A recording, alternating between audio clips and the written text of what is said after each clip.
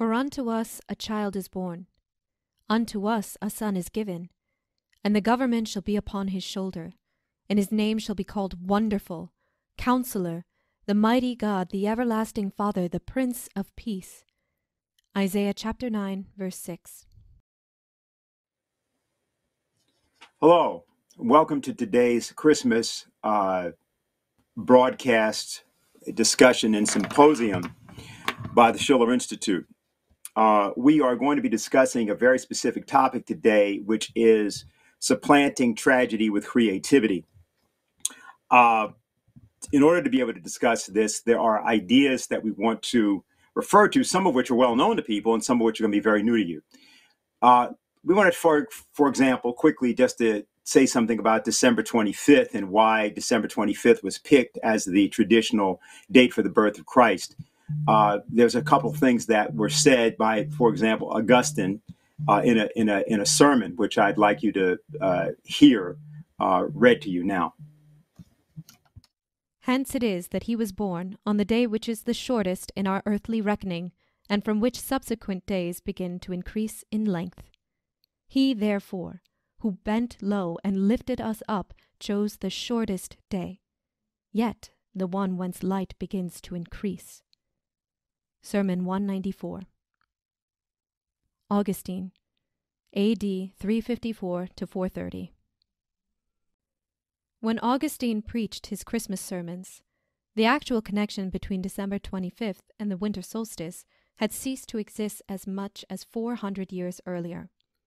Selden, Theanthropos, takes this as evidence that belief in the December 25th birth of Christ must have originated very early on, in apostolic times, while the association of the solstice with December 25th was still popularly retained.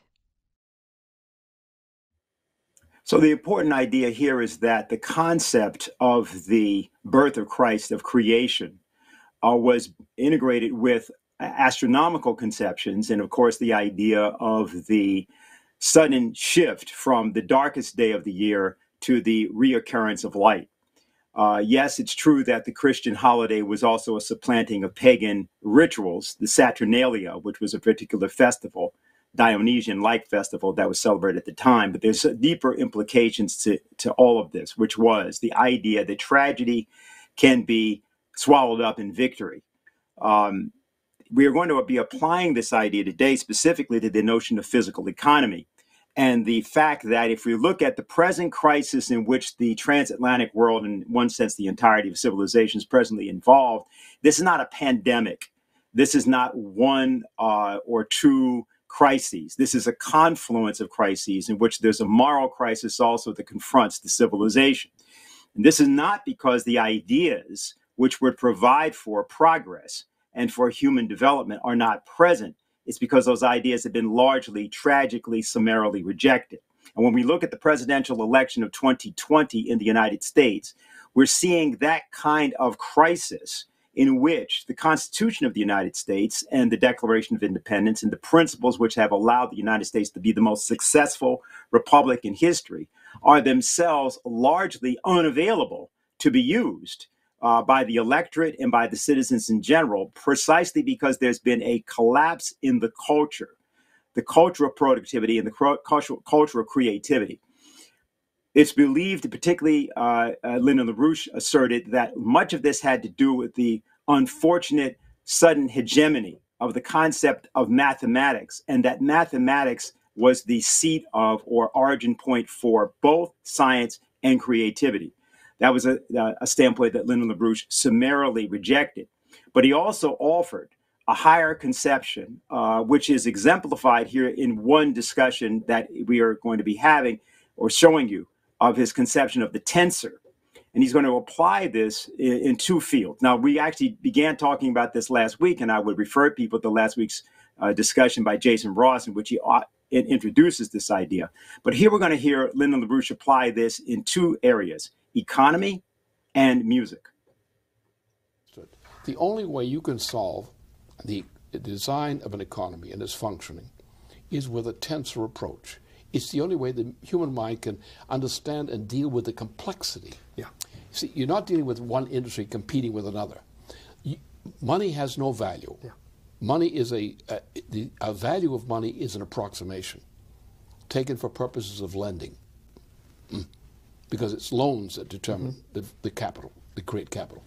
So now, but the physical values are what determine that, and the most important of the physical values is human creativity, human scientific creativity, which is not mathematical. Right. So therefore, you need a system of organization of this complexity of different so-called factors. And constant change and modulation. Exactly. Yeah. One of the interesting points you're making then is that even with the perfect intonation, as you bring in the other voices, you sometimes have to have a slight modification to make the counterpoint function. What you have to understand is you have to now look at the tensor. And if you take the Bach system, well-tempering system, with all the keys, and if you do look at the way that has to be performed, because most people make a mess of the performance of the preludes and fugues, because they play the notes. Yeah. Or then they interpret the notes as they play, which means they complicate the message. Better they should only play the notes without trying to interpret the notes. Because they make a worse mess of everything. And most of the recordings of this kind of work from Bach is a mess. Yeah. It has no coherence. It has freakishness. And people go for the freakishness of the performance, not for its intent. Yeah. Because you have to intonate based on the peculiarities of the irony of counterpoint. Yeah. Now, what you if you look at the Bach fugue that way, as from look at the whole series of the both two sets of preludes and fugues, you see that that's the principle. You have to perform these things with irony, the natural irony in it. Now, what do? You're overlaying these voices. So it's a progressive buildup.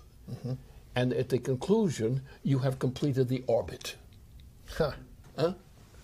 You've defined the composition. You haven't defined the composition until they get to the conclusion. Because the composition is based on progressing to a certain idea, which is not located in the notes. Because what's more important is you have to look at the geometry. And when you make a shift from one key or one instrument to the other, which have a different intonation, the first violin must be different than the second, and so forth. Now we're going to apply that same idea of the tensor in the area that people call politics. It was an article in November of 2000 that Lynn and LaRouche wrote called Politics as Art. And what we're going to do now is hear an excerpt from that article, and then we'll be hearing from an interview, an actual discussion that happened earlier this morning that was done by Helga Sepp LaRouche and Harley Schlanger on statecraft. Real politics, as Plato and the recently elevated great and martyred English statesman Thomas More rightly understood, is properly practiced as a form of classical art, practiced according to the same principles which the greatest tragedians, Shakespeare and his successor Schiller most notably, subsequently expressed as classical modes of composition and performance of poetry and tragedy. To become efficiently literate in history and politics, you must recognize the tragedies composed by those two latter greatest masters of that art as no mere fiction, but like the greatest operatic staging of the tragedies from Shakespeare and Schiller by Giuseppe Verdi, or earlier the relevant operas of Wolfgang Mozart and Beethoven's Fidelio, the authentic and inspiring representation of the essence of the specific crises in real history to which those compositions refer. So in this period of chaos and disinformation, Helga, what's your thoughts on where we're headed as we come to a new year? Well, I think that is an open question, because it is not just an objective necessity which will unfold, but it is very much also dependent on what is the subjective factor. How do the people of the world react to a situation which is indeed incredible?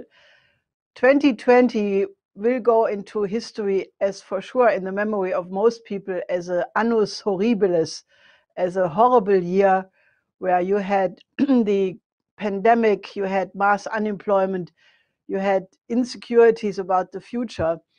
And if you look into the coming year, well, there are certain parameters which we already know, and we will talk about it.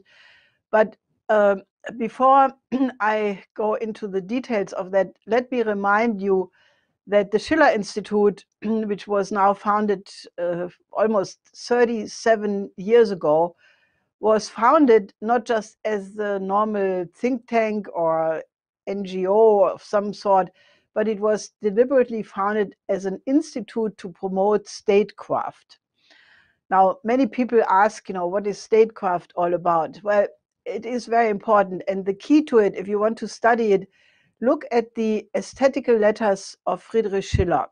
And there you will find, a discussion which is so actual and so, as if it would be written for today, because he says, how comes that we are still barbarians? How comes that we are in such a horrible condition? And remember that he wrote that after the collapse of the French Revolution, which ended in the Jacobin terror. And, the aesthetical letters by Schiller were his answer, where he said, what needs to be done that this never happens again? And in the second letter, he actually says that the most important work of art is actually the construction, the building of true political freedom. And, he calls that the highest form of art, which I think is quite telling, because statecraft in that sense, to make not only governments and nations function, but to make sure that the politics and everything that is being done in the realm of politics is serving the common good, is serving peace, is serving the cooperation of nations together for a higher purpose of the one mankind. So statecraft, and this will become apparent to you if you read the entire aesthetical letters and other writings and dramas by Schiller, Shakespeare, and so forth, is the question of how to improve the character of the people. Because you can blame the politicians and you can say, this is all terrible, they are corrupt, they are this and that. But the answer, and that was also what my late husband, Lyndon LaRouche, said many times, if you don't improve the moral character of the population at large, there is no guarantee that the republic will function. So what Schiller does in the aesthetical letters, he says, how comes that we are in this condition when the governments are depraved, corrupt, and the masses of the population are passive? They are not, they are not up to it. Where does the solution come from? And he gives the beautiful answer, which is developed over a lot of letters. The answer is in great art. And you have to find the aesthetical education in every single person and uplift them that way, so that they can actually be the guarantor that the republics are functioning. Now, if you apply that for the coming year, we know what the enemy is up to. The World Economic Forum has planned a virtual big show, I think between the 25th and 29th of January, where they want to devote all of that to the Great Reset, to basically impose the dictatorship of the central banks by only allowing investment in green finance. And, that would be the certain collapse of the industrial countries wherever this is applied, for reasons which we can discuss later. But, we already mentioned it many times, because if you impose low energy flux densities, which is the green agenda, into the economy, you lower the productivity of the economy in such a way that you lead to a collapse, population reduction, and it's a kind of utopia which cannot function economically. So this is what the oligarchy plans. Then we know we have the election fight, to which we will come shortly, the vote fraud fight. But then, what will happen with the pandemic? Well, hopefully, by midsummer, there is enough vaccine produced so that many populations in the so-called advanced sector can be vaccinated. But that does not solve the problem, because it is the character of a pandemic that unless you remedy it in every single country of the planet, it will come back, it will mutate. There's no way how you can be sure that the vaccine you have developed in the first place will be suitable for these mutations. And right now you have the line that some countries like Peru or Mali will only get vaccines by 2023, 24. I mean, this is completely unacceptable. So we have to find ways of accelerating the production of vaccines so that every single country can have access to them, including the logistics for it and so forth. Then naturally, in this coming months, we are confronted with this famine, of which Beasley from the World Food Program has said it's of biblical dimensions. 270 million people are threatened in the coming months of starvation. That has to be remedied, and that can only go into effect by doubling agricultural production. Then, there are many other things which will happen in the course of this year. But the most important is to come back to this idea of statecraft. We have to get a completely different idea of what politics is all about. It cannot be, bureaucratic arrangements. It cannot be just keep your power for power's sake, keep the population stupefied by silly entertainment. No, the opposite has to occur. We have to have a population around the world uplifted by classical culture, finding the roots of their own creativity. And that must also, guide the relations among nations, because, only if we change the thinking to a completely new paradigm where the respect for the creativity in the other human individual, the respect for the potential of the other nation, the working together for the common aims of the one humanity, only if we can implement that paradigm shift do we have chance to avoid catastrophe.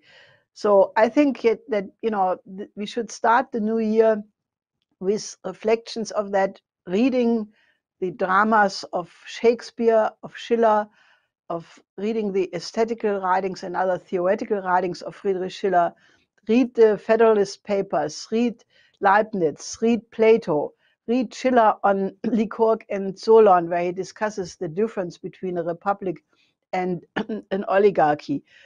I think we have to elevate the level of discussion of the population as the most urgent task if we want to get safely and successfully through the coming year.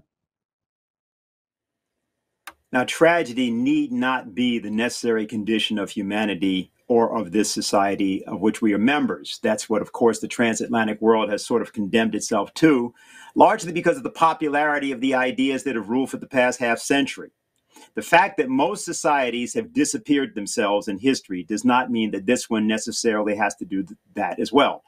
But the kind of ideas that would have to be made available are exactly those that have been least popular and have now become largely unfamiliar. What we've tried to do today is to put together a panel in the immediate aftermath of the Christmas holiday of yesterday. In the case of the United States, other persons celebrated, of course, from other days.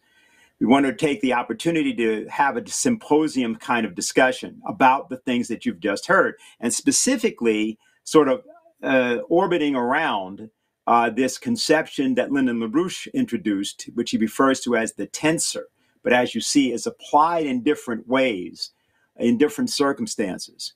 And so I'd like to just introduce now some of the people who will be with us. We have Matthew Ogden from Virginia. I see Diane Sare, who's, of course, always here. She's always the co-moderator. And what we're going to do is we're going to start out with first the two of them. And then this will be followed by some respondents. We'll get into a certain kind of discussion. So we're going to begin with Matthew. Matt? Yes, I hope you can hear me. Yes, you're very clear. Wonderful. So thank you so much for inviting me to participate in this discussion. And I think that the idea of this international symposium, this Think Like Beethoven symposium, is an excellent one for the new year. and should absolutely be continued and expanded and developed.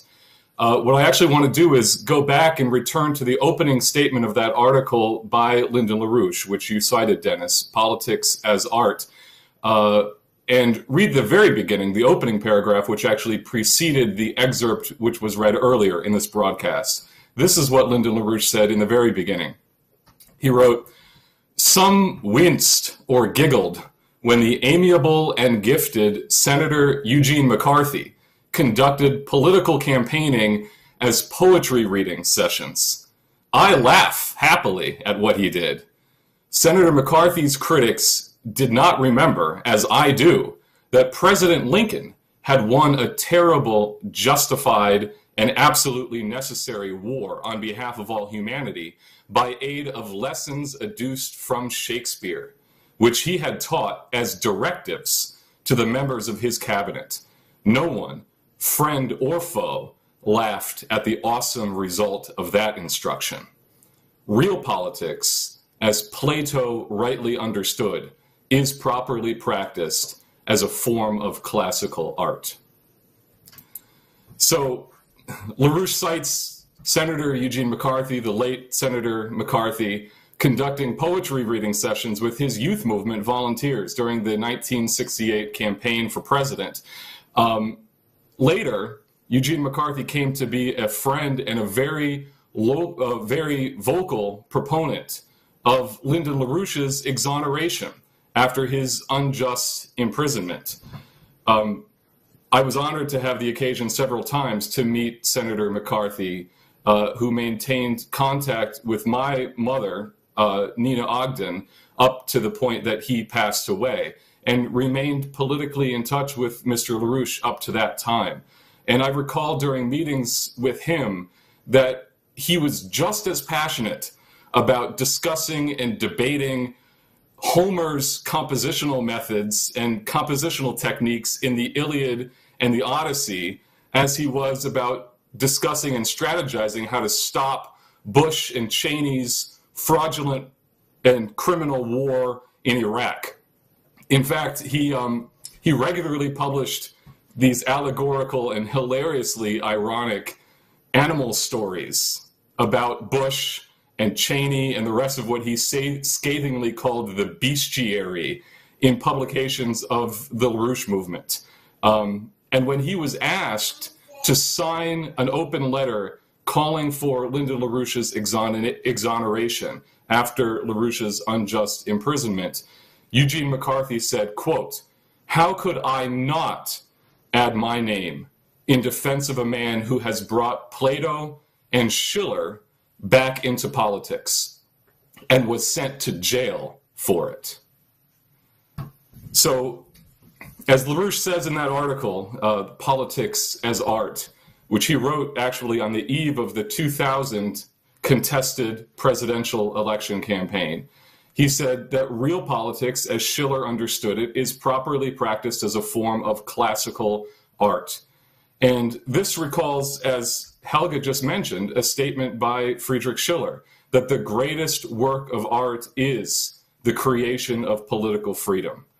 Or Schiller's directive in his essay, Theater Considered as a Moral Institution, and I think we have an image from this, that the true goal of great art, specifically great drama, is to cause men and women to become better and to uplift society as a whole. This is what he had to say. This is Friedrich Schiller.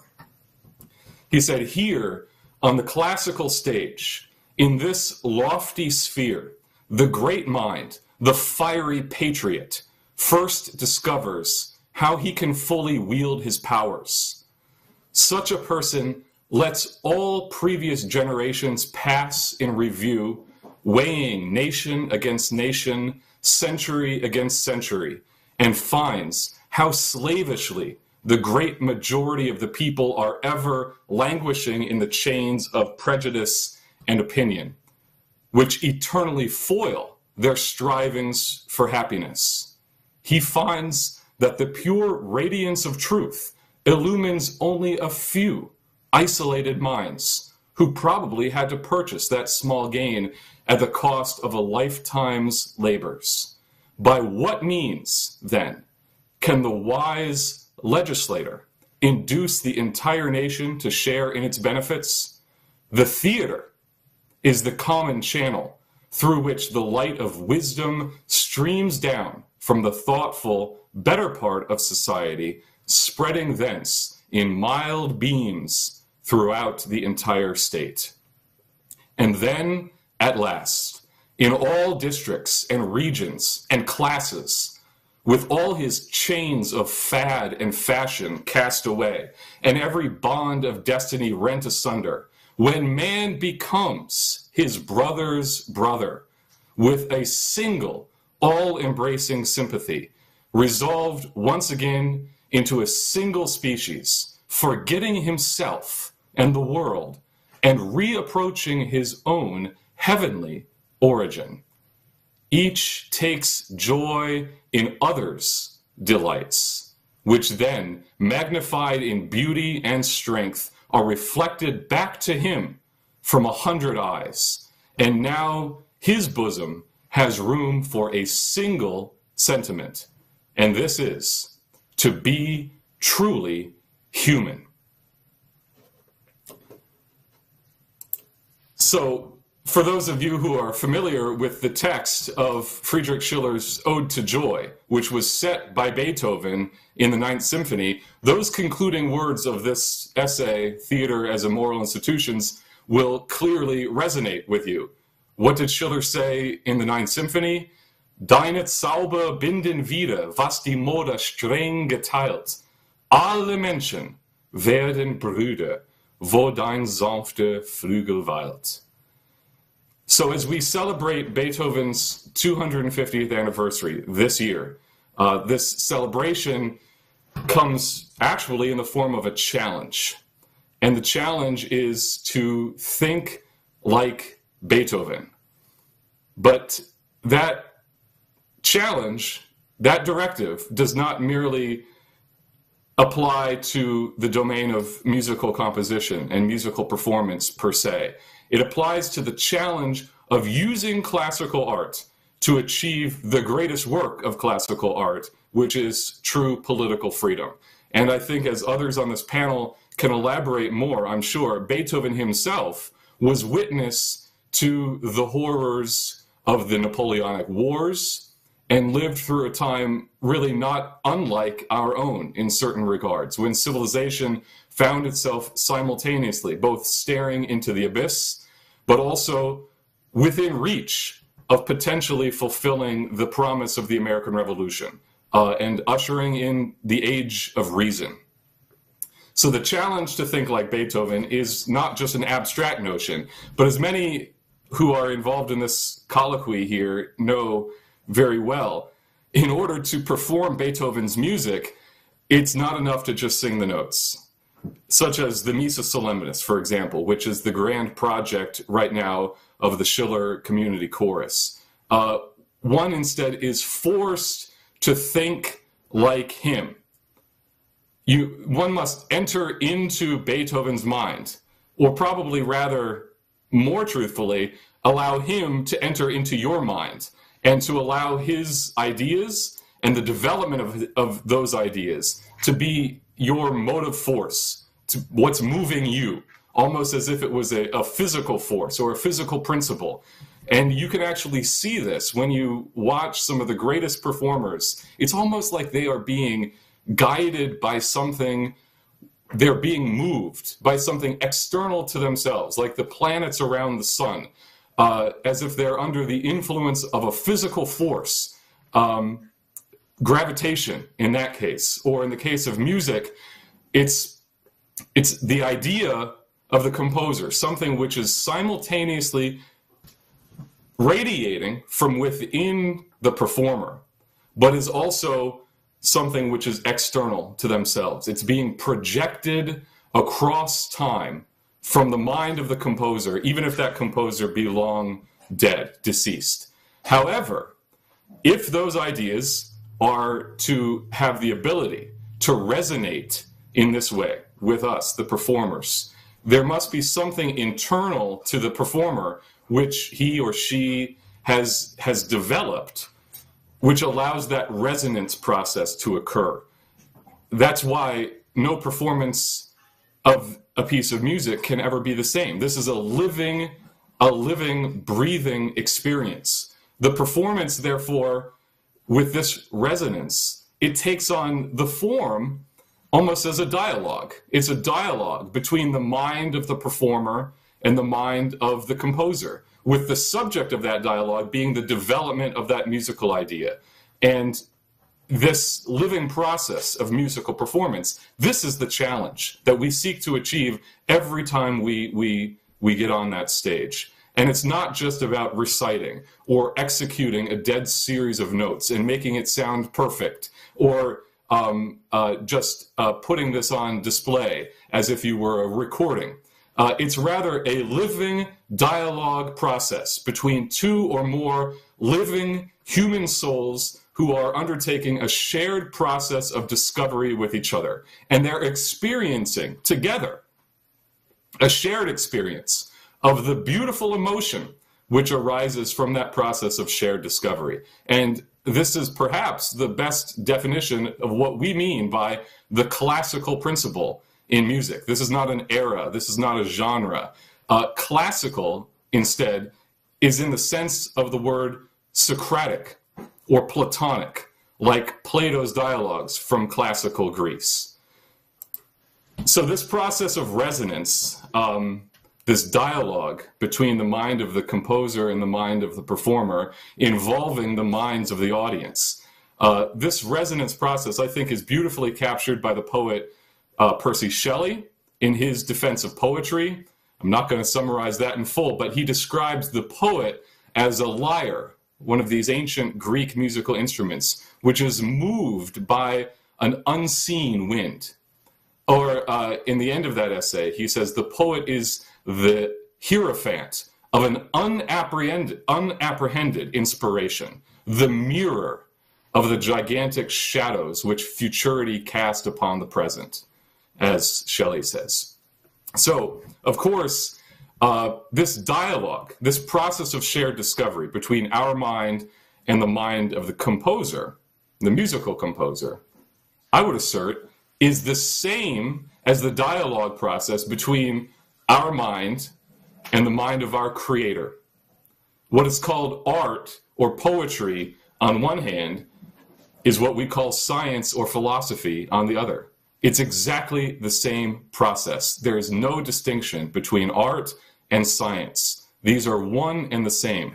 And the story of Einstein, Albert Einstein, and his violin, in which he said that when he'd be really wrestling with a scientific problem, with a paradox, which he couldn't get his head around, that he'd retreat from the problem at hand, and he'd retreat to his violin, and he'd immerse himself in Mozart.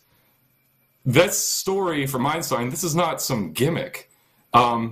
Great music is the recreational activity of the creative mind. Great art is where the creative mind goes to replenish itself. And Einstein's dialogue with Mozart, the composer, was literally the exact same process as his dialogue with God, the creator. And I think Einstein himself was very conscious of this. This is he wrote in an article that was published in 1930 in the New York Times Magazine. He described this process of what he called the cosmic religious feeling, which motivates the great scientist. This is what Einstein had to say. He said, the individual feels the sublimity and the marvelous order which reveal themselves both in nature and in the world of thought. Individual existence impresses him as a sort of prison, and he wants to experience the universe as a single significant whole. How can this cosmic religious feeling be communicated from one person to another? In my view, this is the most important function of art and science, to awaken this feeling and to keep it alive in those who are receptive to it. And later he said elsewhere that his motive was to know the mind of God. Einstein said, I want to know how God created this world. I'm not interested in this or that phenomenon, in the spectrum of this or that element. I want to know his thoughts. The rest are details. So really we have to do the same with music, to seek to know the mind of the composer, of Beethoven. And I don't say this flippantly by any regards. It's clearly a monumental challenge. But luckily, just as God, the creator, wishes for us to know his mind, Beethoven himself, Beethoven also wishes for us to know his mind. That's what his music is all about, to invite us in and to engage us in a great Socratic dialogue over space and over time. But if such a dialogue is to function, we have to be willing to engage with that. And through this dialogue, it's a process of unfolding, a process of becoming, which is a living experience. And though this dialogue with Beethoven might take the form of musical performance and musical composition, the subject by no means is music per se. The subject, as Einstein said, and let me paraphrase, ultimately, we are not necessarily interested in this or that phenomenon, in the theory or the notes or the sounds per se. We want to know his thoughts, Beethoven's thoughts, and the rest are details. And as Beethoven himself said, overcoming the experience of mere sound, of tone, these were the words that he used to introduce Schiller's poetic text in the final movement of the Ninth Symphony, with the words of the baritone soloist, which thunders out above the orchestra, "Oh, my friends, not these sounds, nicht diesen Tonen." And then he implores, "But rather let us sing of that which is even more pleasing and even more full of joy, from which follows an exultant and triumphal hymn to joy, to love, to human brotherhood, and to the Creator himself." And in the conclusion of what is universally recognized as one of the greatest pieces of music ever written, what does Beethoven do? He doesn't say, this is the piece of music, and now it comes to an end. He ultimately points our attention away from the music itself.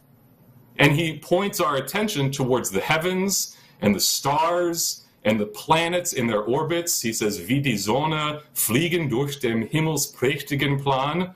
And finally, he points our attention to the composer himself, with a capital C, the creator, who composed the entire universe and who resides, as Schiller says, above the stars themselves. "Brüder, überm Sternenzelt muss ein lieber Vater wohnen. Such ihn überm Sternenzelt, über Sternen muss wohnen." Over, above, beyond the stars, beyond the things, is where the Creator lives.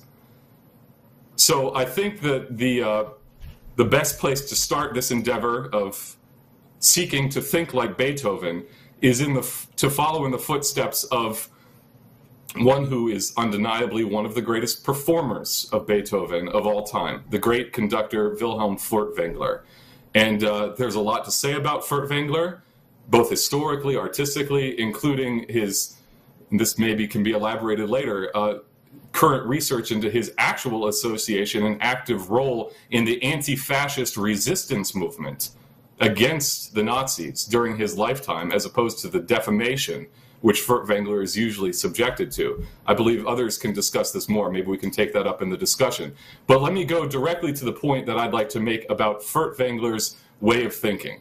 And that's what made him capable of resonating with the ideas of Beethoven in a way which I think many have tried to imitate, to mimic, but none so far have been able to fully match.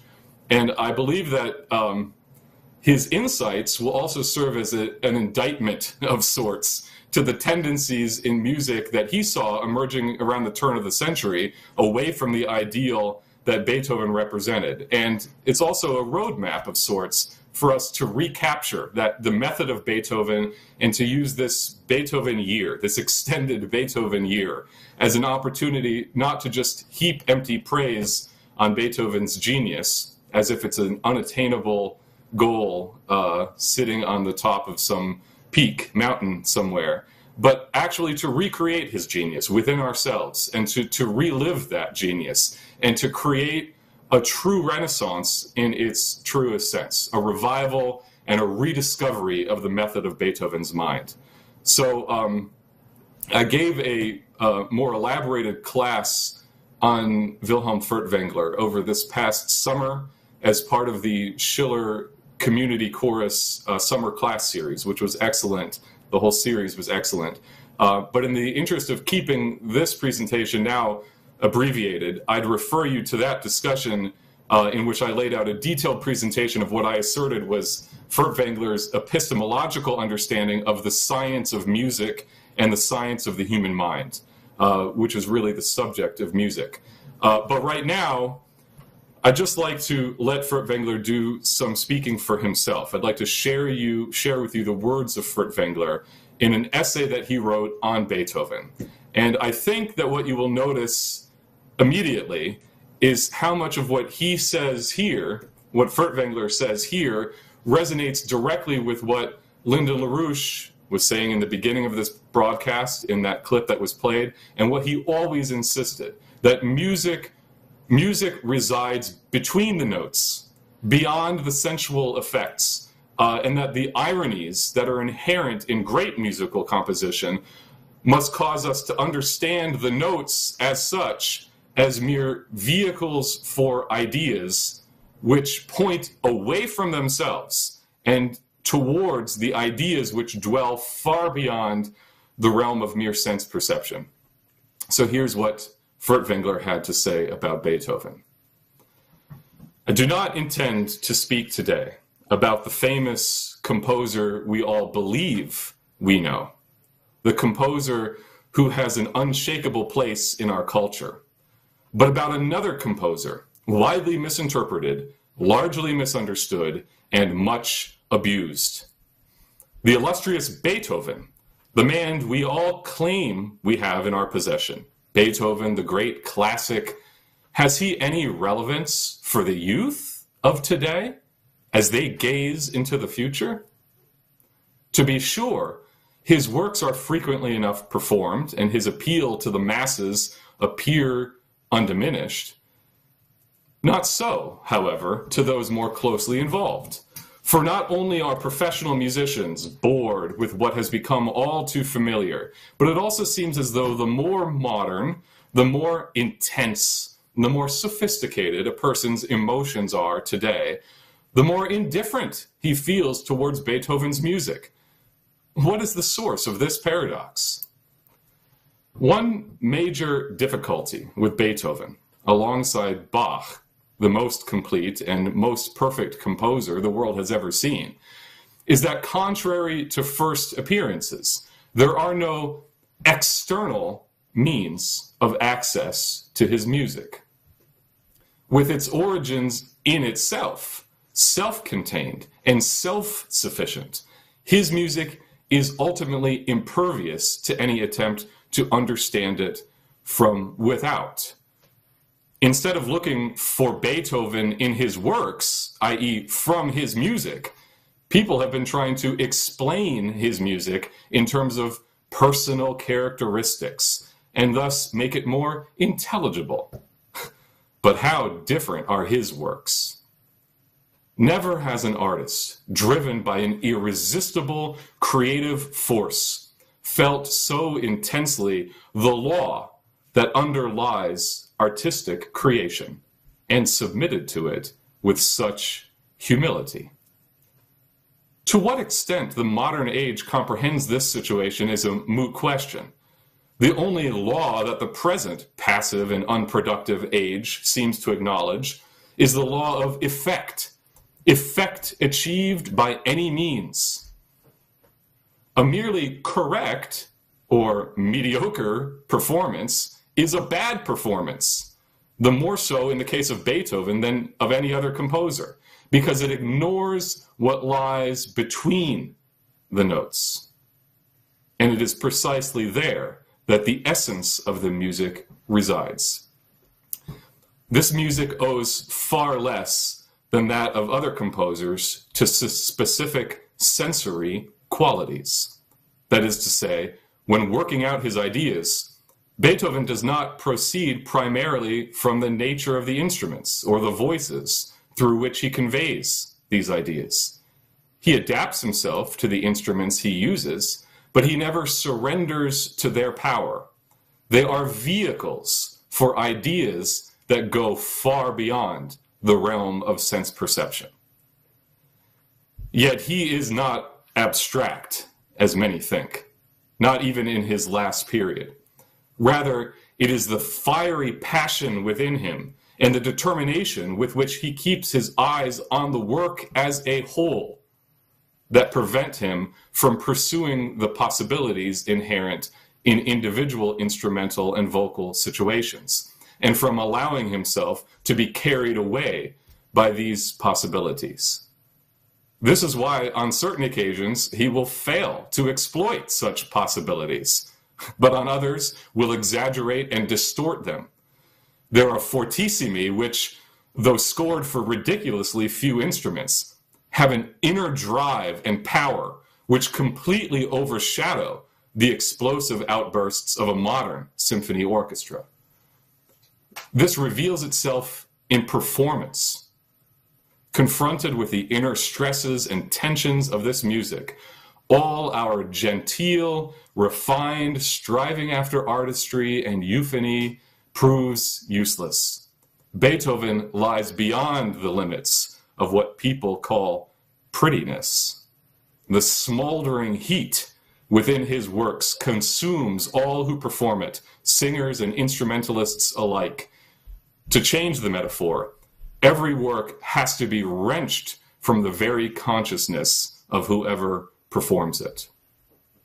Only one thing will help the performer, the most important thing of all, namely, for him to feel his way into the structure of the work as an entity, as a living organism. With Beethoven, the structure, or maybe better, architecture of the work is identical to the spiritual message. Foremost is the use of rubato, that almost imperceptible yet constant variation of tempo, which turns a piece of music played rigidly according to the notes on the printed page into what it really is, an experience of conception and development, of a living organic process. This naturally demands from the performer a relentless pursuit of clarity and an unyielding self-discipline, combined with emotional intensity and infinite devotion. Today's fashionable cult of personal flair and intensity fails utterly in the face of these demands, for it has no means of access to the organic, self-contained, and self-sufficient work of art.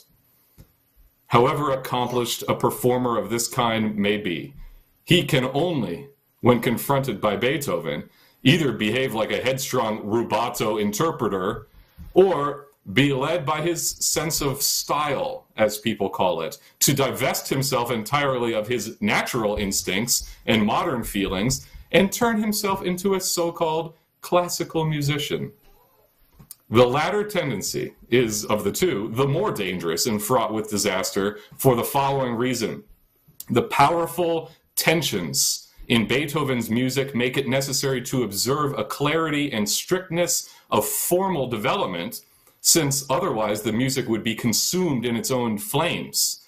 If the performer does not re-experience and relive the music each time anew, these formal elements will thrust themselves into the foreground, giving an impression of regulation and prescription of hackneyed repetition while draining the work of its energy, the vitality of its spiritual freedom, and giving the impression that it is the form that matters most. In a word, Beethoven is turned into a classical composer. And it is this much lauded classical Beethoven who prevails in the minds of most musicians, rules in our conservatories, and dominates the performances one hears, obstructing our view of the real Beethoven, destroying him day after day. Yet it never ceases to surprise me how obstinately loyal audiences actually remain to him. Can it be? The living heart of his music pierces even the densest of clouds around it? What strikes one above all about Beethoven, and manifests itself to a greater extent in his music than in that of others, is what I would call the inner law. More than any other composer, he seeks to uncover the laws of nature, the eternal truths, hence the extraordinary clarity of his music. The simplicity that dominates his work is not that of a naive or primitive artist, nor does it aim at achieving an immediate sensory effect like modern popular music. Yet no music makes its approach to the listener so directly, so openly, so nakedly, one might dare to say. Beethoven encompasses the whole of human nature in all its complexity. He is the universal genius. Beethoven has a modern relevance like that of no other composer. What nobility of emotion wells up in this most intimate of personal utterances. The most beautiful moments in his music speak of an innocence, a childlike purity, which in spite of all their human qualities, have an otherworldly aura about them. No composer has ever understood more about the harmony of the spheres or the inner peace of the Godhead. And it was from him that the words for Schiller's Ode to Joy, "Brothers, there must be a loving Father living about the starry firmament, received their true living meaning, a meaning that lies far beyond the reach of words." So those were the words of Furtwängler discussing Ludwig von Beethoven and teaching us how to think like Beethoven. So I would like to leave it at that at this point, and then maybe just pursue more during the discussion period. Dennis, thank you.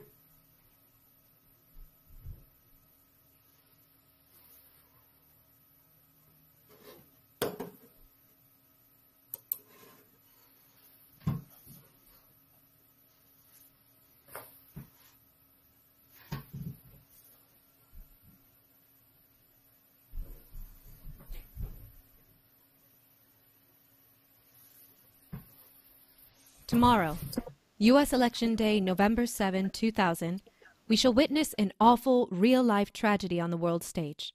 The threat, if not yet the actuality, of a new dark age. That threat is today's outgrowth of a long-standing, widespread violation of those classical principles of statecraft which every citizen should have been given the right to know. Something that citizen should have known by no later than the time he or she had completed a secondary education. Yes, I understand I was muted a moment ago, so let me just say what I was saying, which was that if you had just joined us, we were discussing the ideas that are going to be essential for us to be able to survive and maintain survive this present crisis and maintain the republic. This was 20 years ago. The statement that you just said, it referred to the election, which involved Al Gore and George W. Bush. If you look at today's circumstance, if anything, it's actually worse. It's a worse circumstance, a more dire circumstance. And certainly this prospect for a new dark age is one that from the time that LaRouche first talked about it back in the year 2000, we began to do things about. Specifically, back in 2014, Lena LaRouche introduced something called the Manhattan Project. And that Manhattan Project was something that he wanted to be done in the city of Manhattan for the purpose of restarting a kind of process around the American presidential system. In 2014, in specific, after the killing of Eric Garner in Staten Island, the LaRouche forces created what was called the New York City Schiller Institute Chorus. It was a response to a kind of cacophony, a circumstance in which a slogan became, "I can't breathe," and then you had screaming and shouting, which is the only kind of thing you heard. And as was already referred to before by Matthew, this was a time in which we had to say, "Friends, not these tones." It was a need to actually cause people to raise their voices, but not raise their voices in screaming protest. And so what happened was that within a period of about a week, we pulled together the beginnings of the embryo of what then became a chorus that then attracted ultimately hundreds of persons and carried out several conferences and several rather concerts, also symposia, lectures, and many other things. And it was this process which actually it was our way of experimenting to see whether or not these principles that we've been discussing so far this afternoon could be applied in reality and in real time with any citizen of the United States that would dare to stand up and use his or her voice. The person that was the central initiator, or at least catalyst, for the project in terms of making it actually come together was Diane Sare. Diane is now a candidate for U.S. Senate for 2022 in New York, running against Chuck Schumer. And she's here with us now, and we're going to turn it over to her. So, Diane, you're also muted.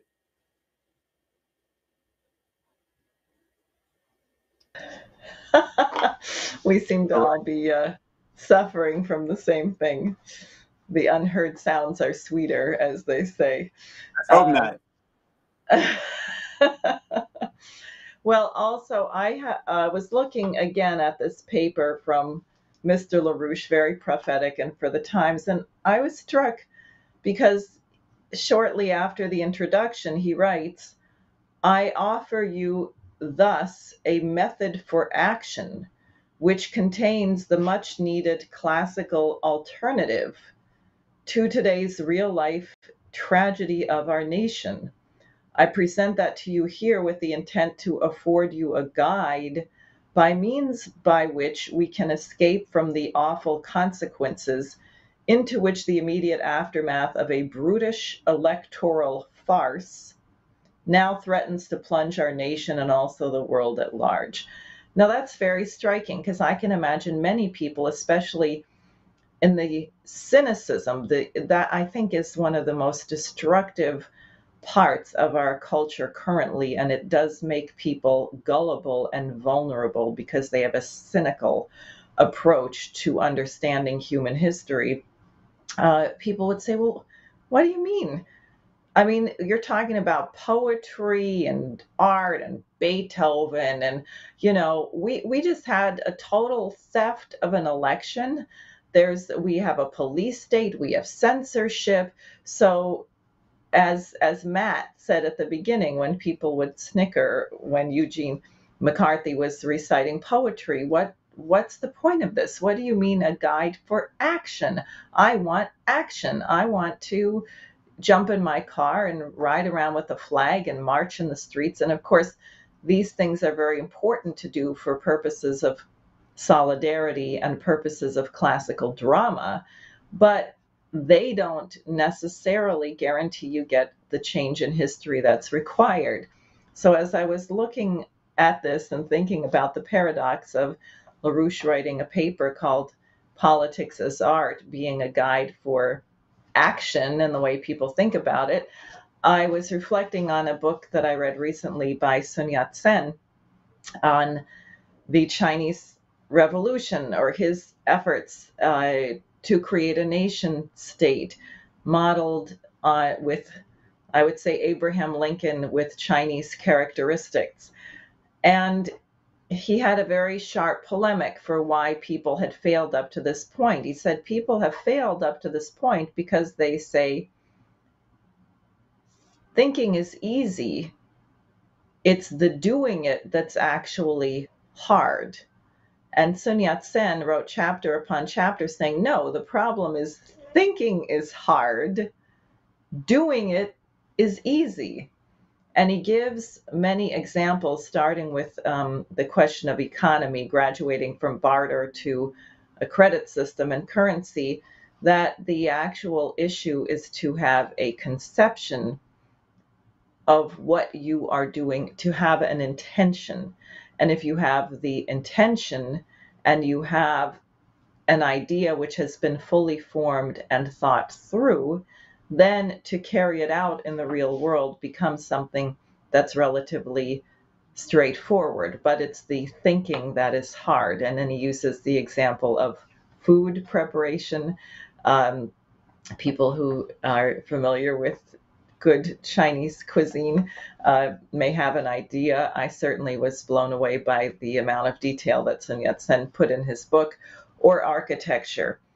And I think that's really part of what we're grappling with today, that Mr. LaRouche had said that Bertrand Russell was one of the most evil people in human history. And at the turn of the century, between the 18 and 1900s, he destroyed science because he insisted on reducing everything to a linear, deductive system. And I'll give you just one example, which was that Bertrand Russell proposed, once the nuclear bomb was developed, that the way to keep the world safe was that the United States, really the British Empire with the United States as its lackey, should launch a preemptive nuclear war on the Soviet Union, that we should bomb the Soviet Union back to the Stone Ages to make sure they never developed a nuclear weapon. And then you could, in effect, have a one world government in which there would never be conflict, because you would have one power that had a nuclear bomb and they could get everyone to do whatever they wanted. Now, think about having this as your worldview, which is very much like the way people see justice or people see truth. It's binary action, like a computer. It's either yes or no, as opposed to thinking that perhaps there's a higher conception of human identity which can unite human beings from many different nation cultures in a shared mission. And this is not such a complex idea. You might want to consider, not that I think Canada is a fully sovereign nation, since the Queen is still in charge of the country, as you can see by their money. But what's the relation? Do we feel threatened by Canada? Are we worried? Are we having a nuclear arms race with Canada? And people would say, well, why are you saying that? That's absurd. Well, why do we think that we have to have a nuclear arms race with Russia or a nuclear arms race with China? In other words, if this is a threat from one nation culture, why isn't it a threat from every other one? And then people say, well, that's just the way it is. Well, no, perhaps there is something above the dynamic into which we have been thrust and which we have accepted being placed, which is higher than that. And I think what Beethoven was really getting at with the poetry of Schiller in his Ninth Symphony is something much more in that domain, which is where human creativity resides, and also where the relationship of human beings one to the other has to reside. And the power of music, of this choral principle, is that when you are participating in musical performance in that way, you begin to discover this in yourself as a natural part of being a human being, which is distinct from anything that an animal can do. So I think, in the interest of time and furthering the discussion, I'll just stop right there and we can continue. Okay, well, very good. What we're going to do now is to bring up a few respondents to what you've heard. We welcome, of course, people to ask questions. I think that's questions at schillerinstitute.org, I believe. But what we were going to do now is bring up on screen a few others. And I see Renee Segerson, who has worked with Lyndon LaRouche and others for over 4 decades on various elements of our music, and particularly the co-authorship of his manual on registration and tuning. There's Jen Pearl, who's there, who's now acting director of the Schiller Institute Chorus, New York City Chorus, as well. She's as a chorus up in Boston. And there's Fred Haight, who has been writing a series called A Daily Dose of Beethoven. I don't know if he got quite to 250 yet, 250th anniversary of Beethoven's birth, but he's close. So they're all here. And before we have Renee say something, because I think we're going to go to her first, I think we've got another piece of video from Lyndon LaRouche. Can we roll that at this point?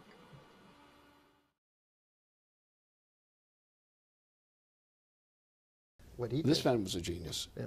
Norbert Bräuning was an absolute genius. He was probably, in a sense, one of the greatest violinists of his time. I compared his performances of certain works with those of other leading performers. Unbelievable. Unbelievable deal. The Amadeus Quartet was a gem. Unfortunately, one of the members, died of a heart attack while they were completing a recasting of the entire Beethoven cycle of quartets. And therefore it was never really produced publicly. Now this was a lapse of over 20 years. And during this period, this quartet had made great progress. So the death of this violist, who had actually been a violinist in the first place, and since he gave way to take the viola because Norbert was taking the lead of the first violin as the director of the quartet. You can hear the changes from the earlier Mozart quartets, the earlier recording of Mozart with the later. Yeah. So you were saying they were working on the Beethoven. Oh, I mean, Norbert was a genius. I mean, he was running around in London. He was a refugee from Vienna. They were first put in prison by the British when they got there, because they were German speaking. And then they decided to get them out of prison and turn them loose under qualified conditions. But in this period, he was actually perfecting his tuning. He had the most perfect sense of pitch of any violinist, any string player around, by far. His sense of intonation, his sense of insight into the music was absolutely tremendous. And his loss, he was a year younger than I am, or about a year younger than I am. And he's dead. We lost one of the great thinkers in music when we lost him. So Renee, we'll go to you and see how you respond to what you've just seen. All right, can you hear me? Yes, we can. Okay. Thank you for doing that. It saves me having to explain certain things so I can get straight to the subject. Yes. Yeah, Norbert Bräuning was a really extraordinary person who, of course, came around our movement because somebody gave him a copy after a concert. One of our associates gave him a copy of Lyndon LaRouche's commentary on a performance of the opera Fidelio that was done by Lottie Lehmann, and Lind denounced the performance, saying that she had missed the point. And Bräuning read this and he said, "I completely agree with this. I'm in total agreement with this." And sometime later, he was contacted and said, "Do you remember the man who wrote this?" He says, "Yes, I totally agree with him. Do you think if I met him that he would answer my questions about politics?" And so they got together and they became great friends. This was over a period of the 1980s. And a lot of us had the very special privilege of being able to share in their discoveries, including by Lynn's communications to us. Anytime they had a discussion, sometimes which lasted for hours, he was sure to communicate to us some of the essentials. And that's what I want to share, because it has bearing on what's been said about the tensor, what Diane just said about thinking is hard, so that people can get a little bit of a window into the hard thinking that Beethoven operated according to. And also this question of of how philosophy and music, science and music really are one thing. When during the time, approximately during the time that Lind was in prison, through communications, Norbert visited him actually when he was in prison. Norbert shared with him what he considered to be Dr. Barneen, who this extraordinary violinist that Lind was just talking about, shared with Linden what he considered to be the primary discovery that he made during his lifetime about classical composition and of the interplay of the work that Mozart and Haydn did together, because they were the great discoverers of the form called the string quartet, and the effect that this had on Beethoven. And he gave a name to the discovery that he made, which he called in German Motivführung. I'm not going to translate it literally. The translation that we adopted after hearing what the idea was about was into English, is this concept of motivic thorough composition. It's not identical, but it gets across, I think, more than, I think a literal translation would not get across. Excuse me for having a little bit of runny nose. The idea that he presented is that he became aware in working through these compositions that there was a tremendous condensation of the underlying idea in the musical composition, which could actually be summarized, or in many of the compositions was explicitly presented in the form of 3 or 4 notes. And remember, we're not talking about notes. You've been hearing the great thinkers saying music is not about notes. It's about something between the notes. Or a good way to think of what goes on between notes is an interval, or what you might call an action. There's an action of the change from one note to the other, and musicians refer to this as an interval. The interval is not heard. The interval is created in the mind, even though it has no physical existence.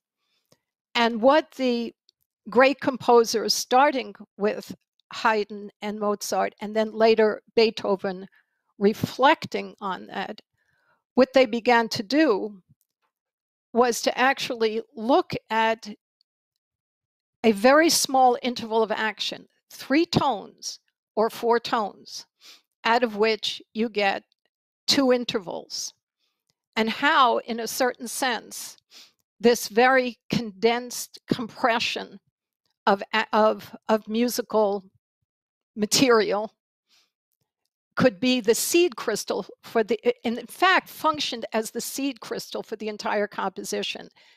When one studies the way they did this and then goes back to the great discoveries of Johann Sebastian Bach, who in some sense is the grandfather of all of this, the great genius who made the breakthrough that made the well-tempered system capable of communicating this in the most universal way. I'll leave it to that. Maybe Fred will want to say more about that. But when what Mozart and Haydn and then Beethoven recognized is that this very small interval of action was like a seed crystal. And this is why it's related to this idea of the tensor, because it's like a moment of action in this complex unity, the complex unity of an entire symphony. It's actually generated by a seed crystal idea. This was already implicit in what Bach was doing, but had never been made explicit. And with these gentlemen and Beethoven, in the most powerful way, realized that by focusing musical composition on this characteristic, that you actually would come closer to conveying to the listener, to the audience, to humanity as a whole, the mental process which generated the composition, that it was a moral question. Because you might say, well, what's, this sounds a little bit complicated. most people think that what music is about is beautiful melodies. But as a matter of fact, the melodies are an expression of the potential for this kind of compressed action. They decided they had to start actually writing the compositions from the standpoint of illustrating the compressed action for exactly the reason that Furtwängler said, that the issue is not prettiness. The issue is not simply stimulating the sensuous feeling of pleasure in a physical way by hearing lovely tones.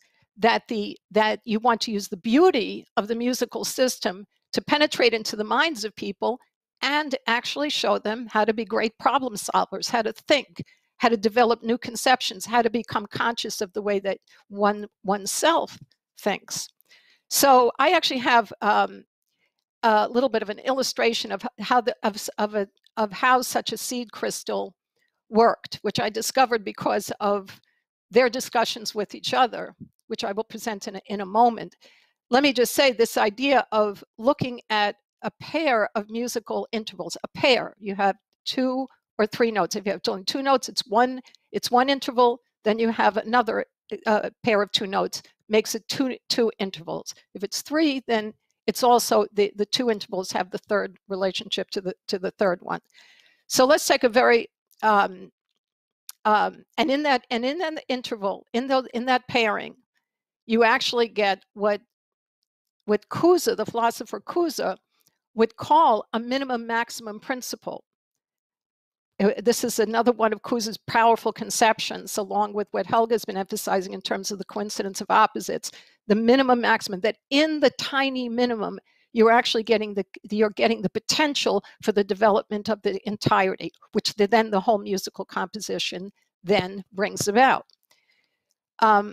As people may know, I play the cello, so of course I'm very familiar with the composition, the Beethoven Opus 69 cello sonata, which is a super famous composition that Beethoven wrote, absolutely beautiful, that was written in the middle of his compositional period. It's considered like one of the greatest compositions of his middle period, of the period, let's say, from 1802 to 1810, something like that. And it's a fabulous work that people love when they fall madly in love with it when they hear it. And it starts out with a theme which was greatly loved by musicians. Brahms loved it. He wrote another composition with the same theme, with the 4 tones that it starts out with are I'm going to say it in letters, and then I'm going to try to sing it. If somebody wants to correct me, please jump in and do it. I'll try to do it so you can hear it. But it's the tone A to the tone E, and then it goes F sharp down to C sharp. So it's da da da dum da dum. Sorry, that's not a fifth. Da da dum dum. That's the way it starts. So it's down low in the baritone range. Da da da dum. 4 tones like that. Goes on. The melody goes on. It's a fabulous melody. What Beethoven did, and the reason I was looking at it, is that Norbert and Linden started having a discussion, which was reported to us, that Beethoven's late period, which you saw Furtwängler made a reference to, that Beethoven's late period was really initiated with the 7th Symphony. And I found this a very shocking thing to hear. I said, I never thought of the 7th Symphony as being part of Beethoven's late period, where there's this tremendous tension and all kinds of wild compositional, contrapuntal ideas that come in. I hadn't thought about it that way. So I said, I'm missing something. What am I missing?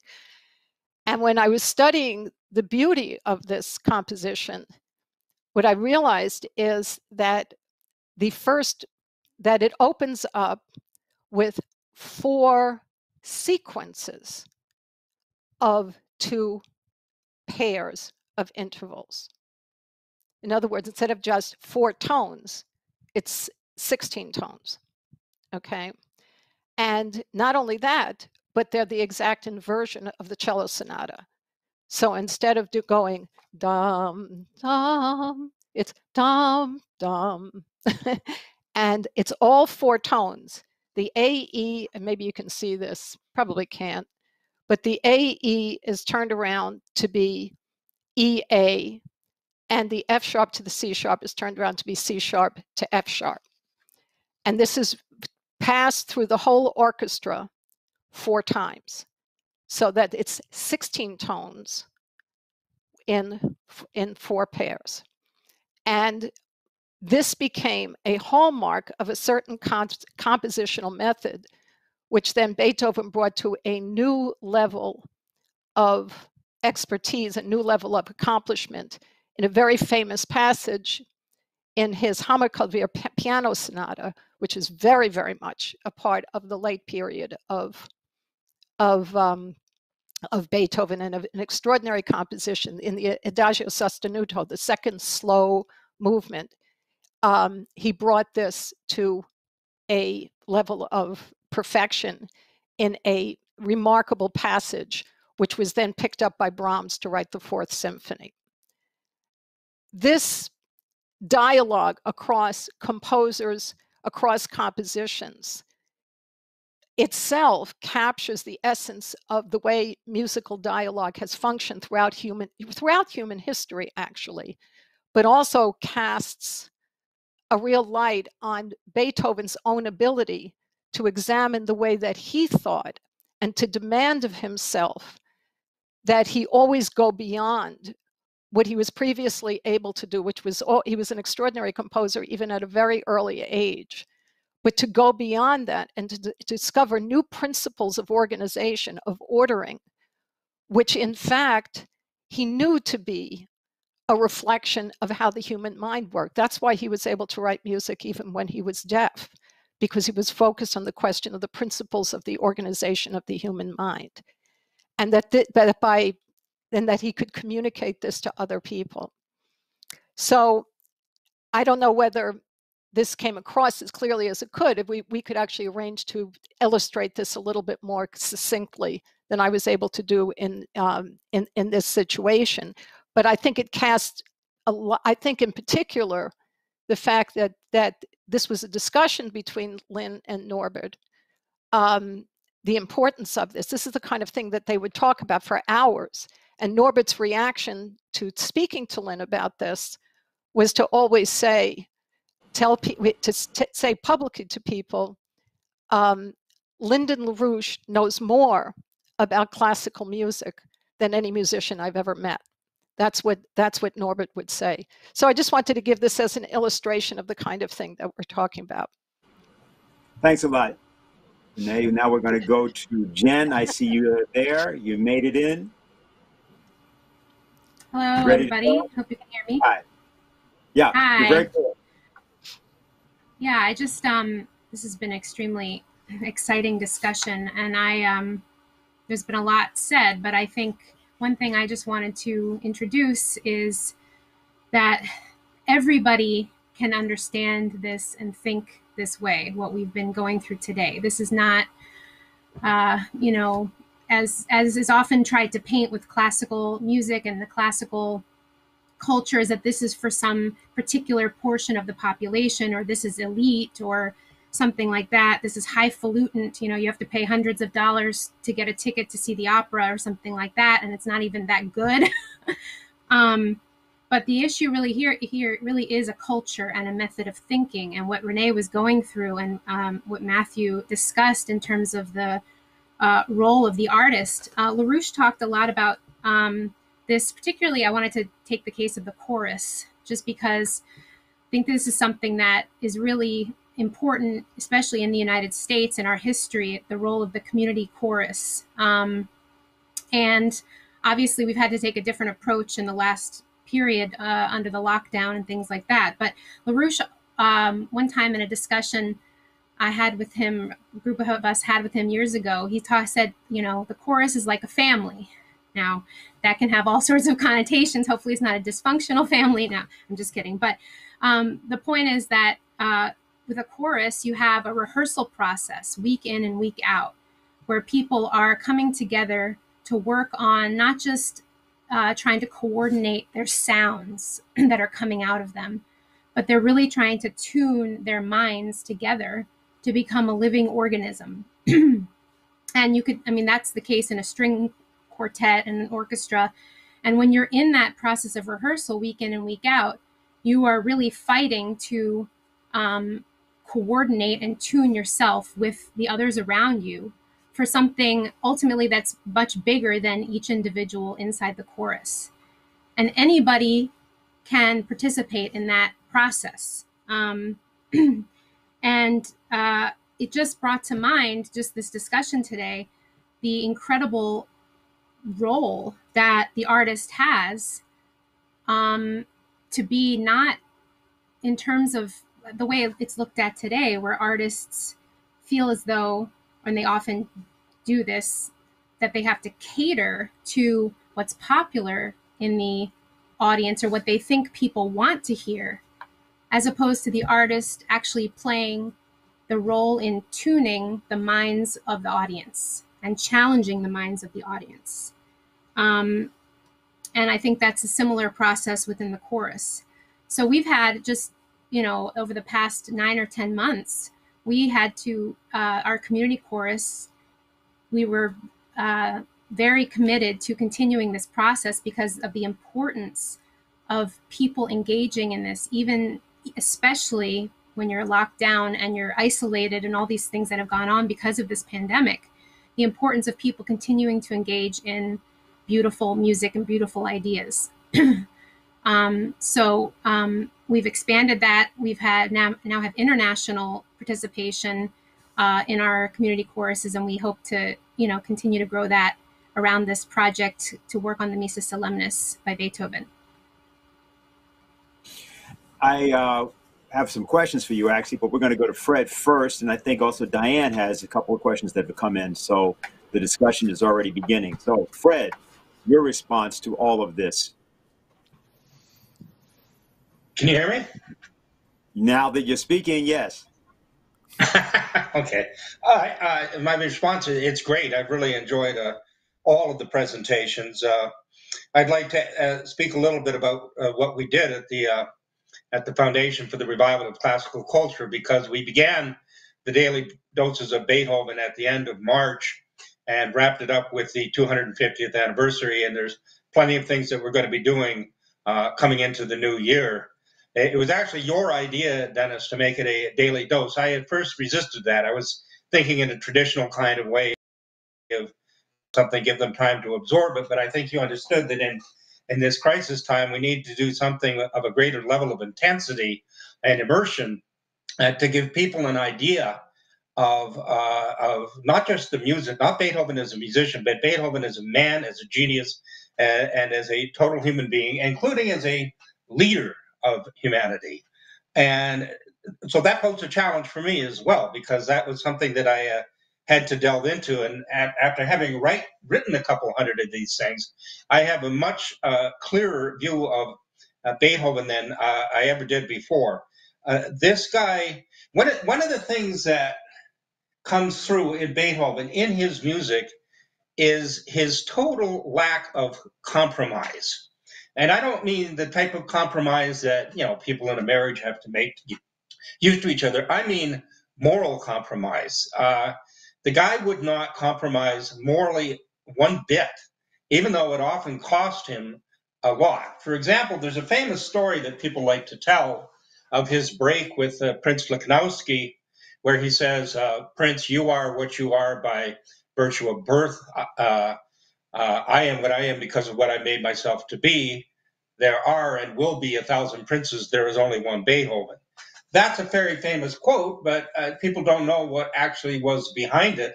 Lichnowsky had been a major patron of Beethoven. Beethoven had lived in his house when he first came to Vienna. Lichnowsky had financed many of his compositions, and his concerts supported him all the way. But then one day, Napoleon's army invaded Austria in 1805 and occupied it. They had a more serious invasion in 1809. But one day in between, Lichnowsky played a trick on Beethoven and said, come on out to my country home. And he did. And when Beethoven got there, he found that it was full of French soldiers, and Lichnowsky wanted him to play and entertain an occupying army. And for Beethoven, that was just completely unconscionable.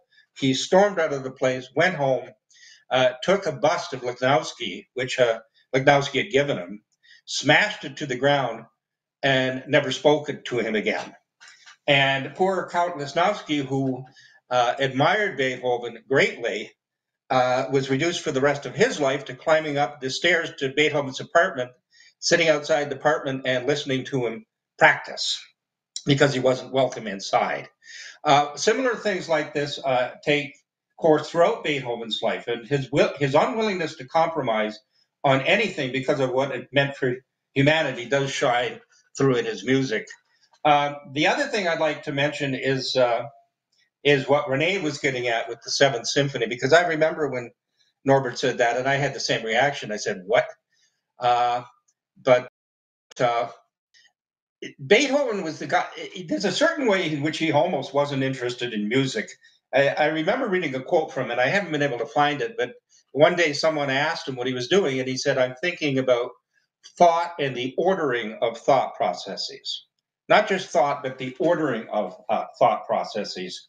And Beethoven was the kind of guy who, whenever you thought you had something figured out, that there was a pattern here that you could follow, he would immediately violate that pattern and force you to follow the development of ideas. If you think, okay, I know what sonata form is, I know what the first subject is, I know what the second subject is, I know what the development comes, then Beethoven takes something like the Seventh Symphony and starts it out with these pairs of intervals, like Renee says. And if you go, ba-da-dum, ba-da-dum, that's not exactly something you're going to sing in the shower. It's not a hummable, recognizable tune. And it also leads in the beginning of that movement through a series of keys that are not what are called closely related keys. In any way of what music theory considers to be closely related keys, these are not. Beethoven has created a geometry which leads you through all of these different directions.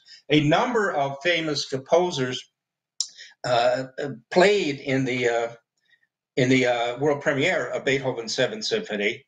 Very famous composers. None of them understood it.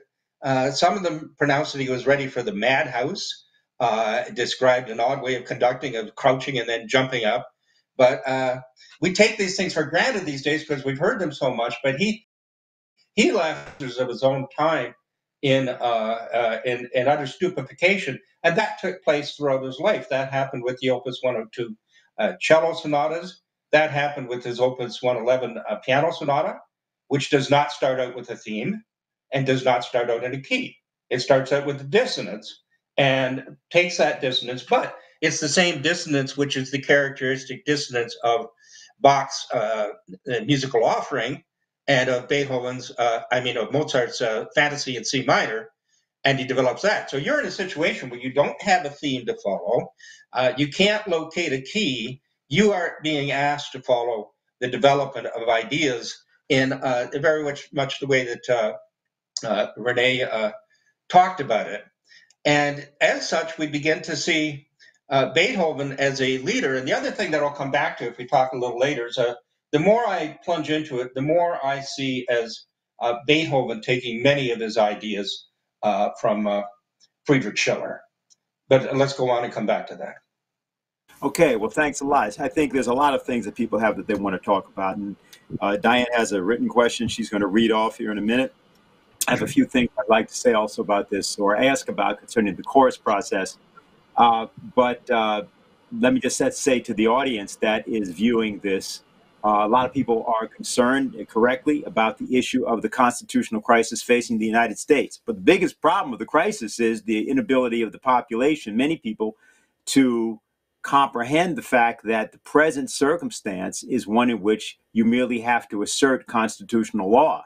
But you can't do that by simply going to a court because the courts themselves are corrupt. So now how do you do that? How do you assert law in a circumstance where the courts are corrupt? That, of course, was the very nature of the process of the formulation of the Constitution. As a process over a couple of years, which involved particularly Alexander Hamilton, George Washington, Ben Franklin, and others who were also involved in it. But I only want to reference this from the standpoint that the present moment in the United States involving the presidency of Donald Trump is one that sees a crisis not in terms of the form of government. That's not the problem. It's the ability to actually get at the intent of government as expressed in the preamble of the Constitution and also the Declaration of Independence.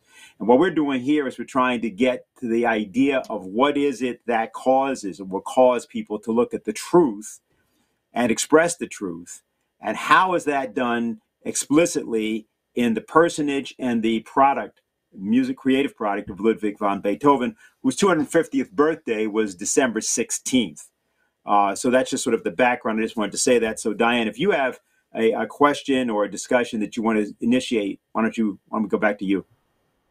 Okay, sure. This is a question that came in from Madeline in Germany for Matt.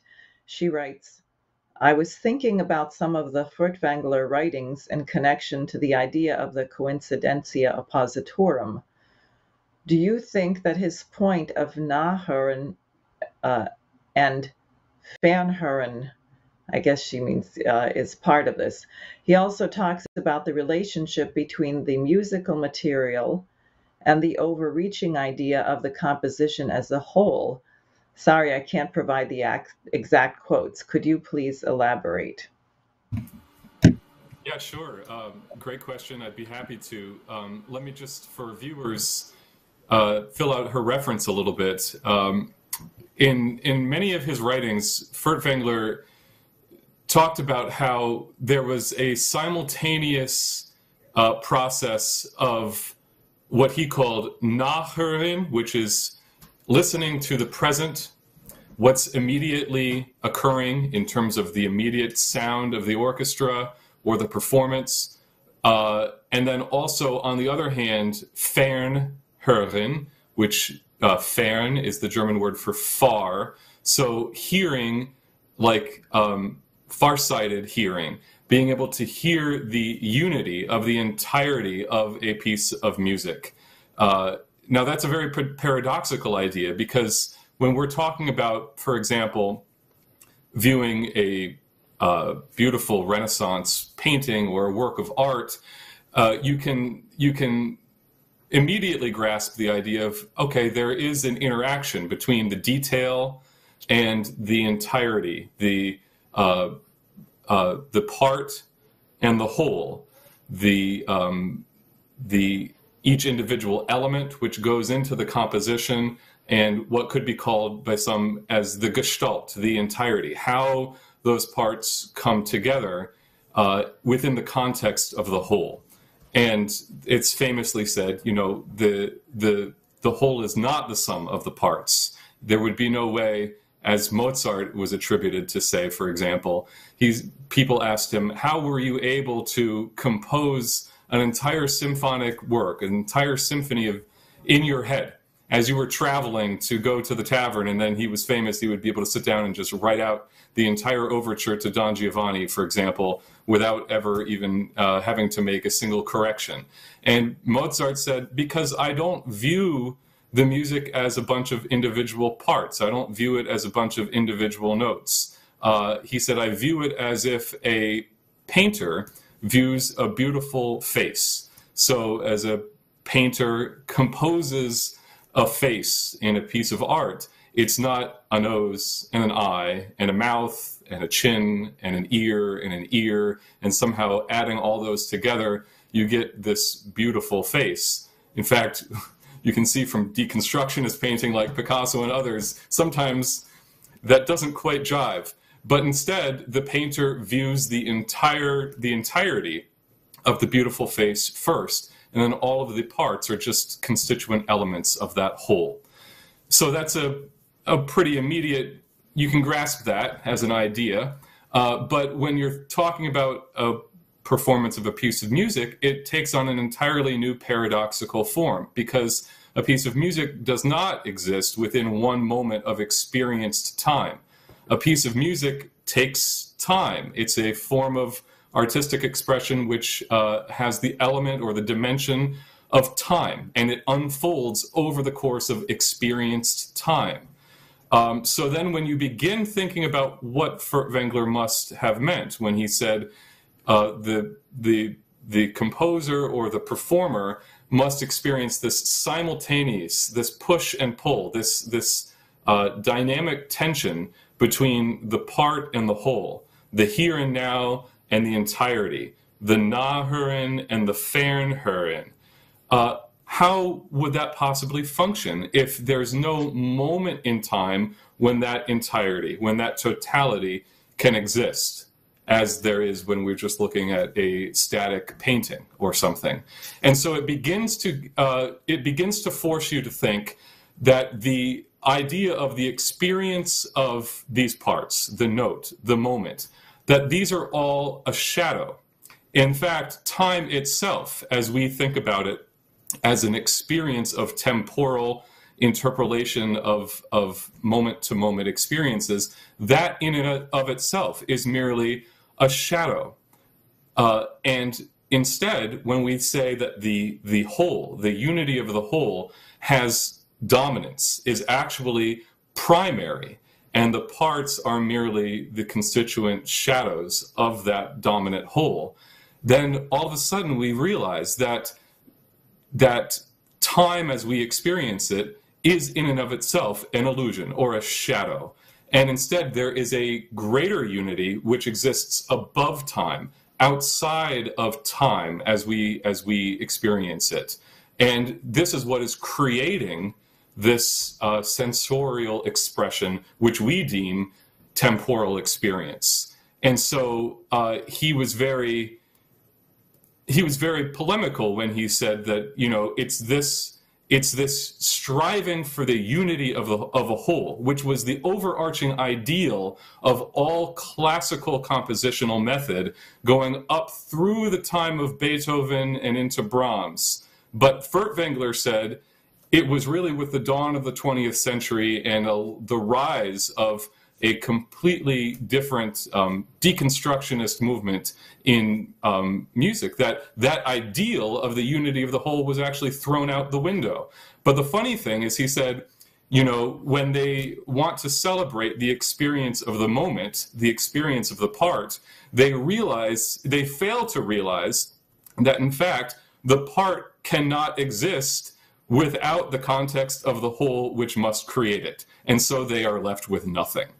So I think this idea, as Madeline termed it, Fernhören and Nachhören, it begins to get at some of the epistemological insights that you're able to gain through the science of the mind, which we term musical composition and performance. And I do think that's a very provocative idea, Madeline, that this has a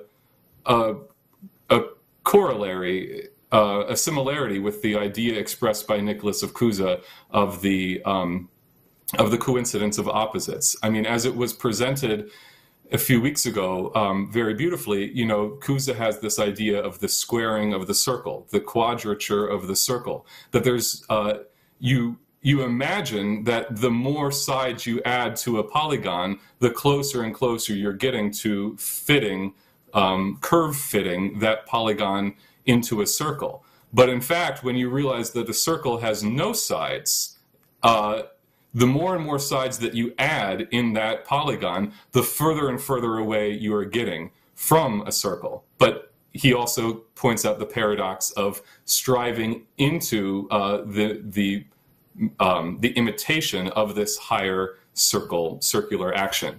And so I think when you then realize geometrically that in fact you can create these polygons through circular action upon circular action. You can, for example, create a square or four-sided polygon by folding a circle and then folding a circle again. And then you unfold that and you're left with this geometrical form of a square. And then you can begin exploring more and more of those things. You realize that it is the whole which subsumes the parts, and the parts are these shadows of a higher substance called the whole.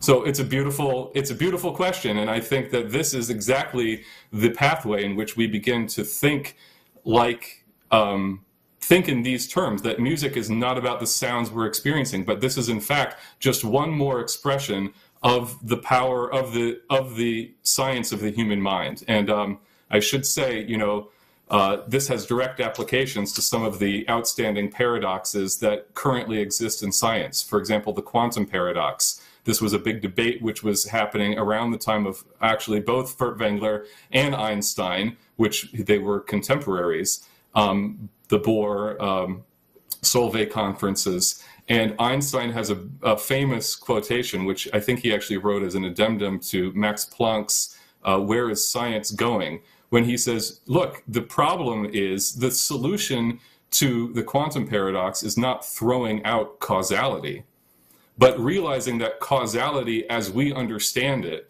is actually flawed. And we understand causality as this cause and effect over successive moments in time, that one thing causes the next over this experience of temporal time. But in fact, we're thinking about causality as a juvenile thinks about playing the piano, that one note follows the next, and that this is how you play a piece of music. But in fact, maybe we need to challenge ourselves to have a higher understanding of causality in the way that Bach understood it if he was able to compose 3, 4, and 5 voice fugues, where there's a completely different geometry of interaction between these motifs, between these voices, between these ideas, which is unfolding in a way which seems to happen over the course of experienced time, but is in fact a projection from something which is outside a higher causality than what we would normally perceive. I want to take something up at this point. I believe that we have another an excerpt from Augustine from a Christmas sermon he gave. He gave many of them. And if Dave, if you have that, if we can play that now or show that now. For who will declare how light is born of light, and how both constitute but one light? How God is born of God without increasing the number of gods? How the statement is made that he was born, as if one were speaking of an accomplished event when, in that nativity, time neither elapsed, becoming past, nor progressed, becoming future, nor was it present as though it were being made up to that moment and was not yet completed. Therefore who shall declare this generation when what is to be declared remains superior to the limits of time, while the speech of the one who makes the declaration passes in time?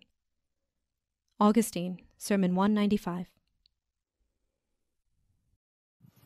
I think it's important to remember that these sermons were being given to people who could not read or write. And I think I wanted to insert that, see if maybe people have a response to what you were saying just now, Matthew, but also to just have people understand that when you talk about the nativity, at that time, this is the 4th century we're talking about. Augustine was born about 354, I think, AD. So this is a sermon he may have given around like the 390s, 400 AD. And it should also be remembered that Augustine and Ambrose, who was largely his teacher, created, or at least let's put it this way, were pioneers in the creation of the church musical practices, which have now become, evolved since that time.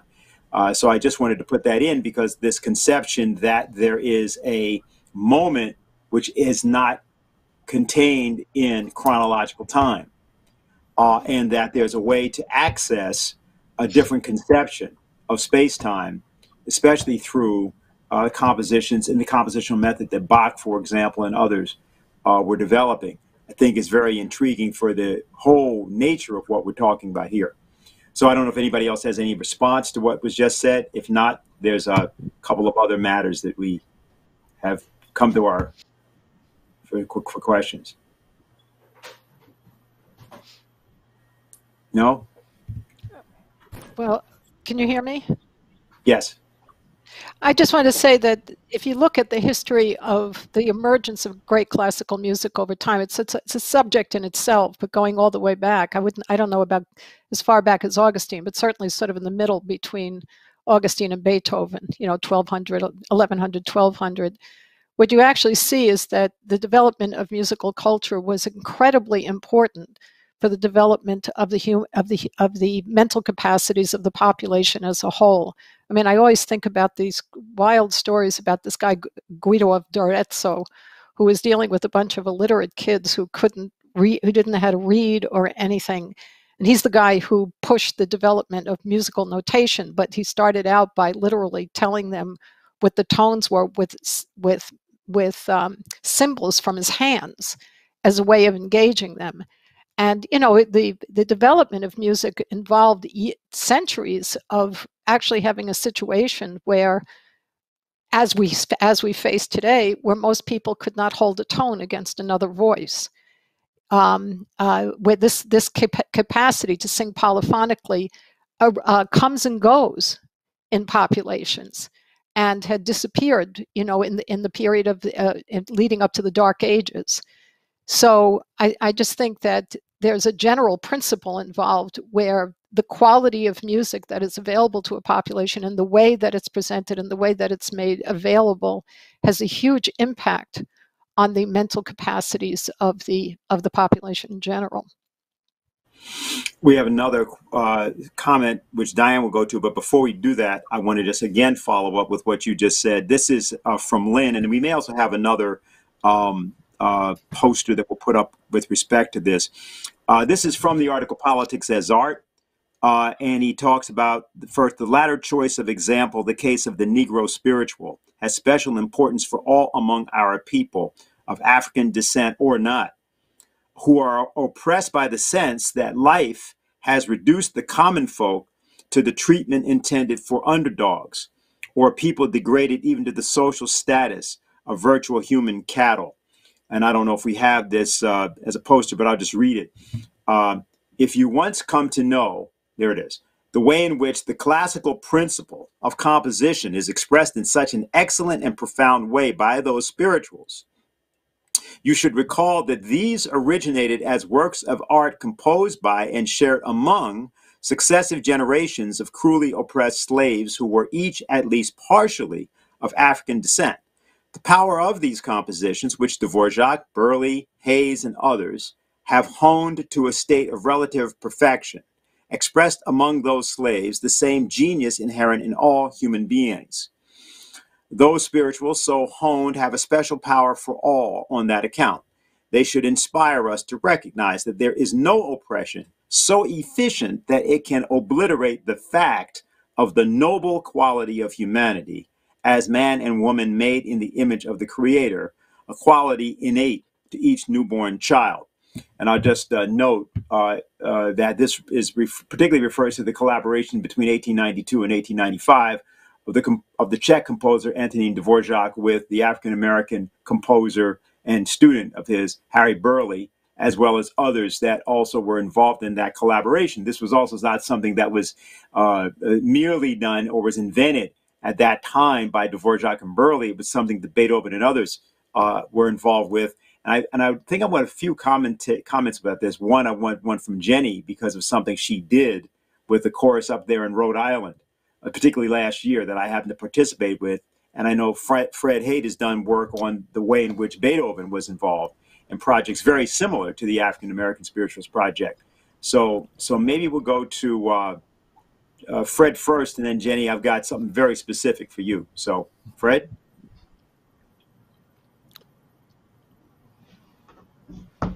You're muted again. Okay. One of the most interesting groups of compositions by Beethoven are his various collections of Scottish and Irish songs. There's, I believe, about 190 of them in total. They took place over years. He worked on the project for over a decade. And Dr. Barry Cooper, who's the world's authority on it, came to the conclusion that it was not monetary motivation on the part of Beethoven. He saw it as the motivation to develop a monument of folk song art that would last. I see it as a little different. I see it as Beethoven's participation in nation building. It started in the late 1700s in Scotland when visiting Italian opera singers came to Scotland and sang Scottish songs in bel canto and showed the the potential beauty in these songs.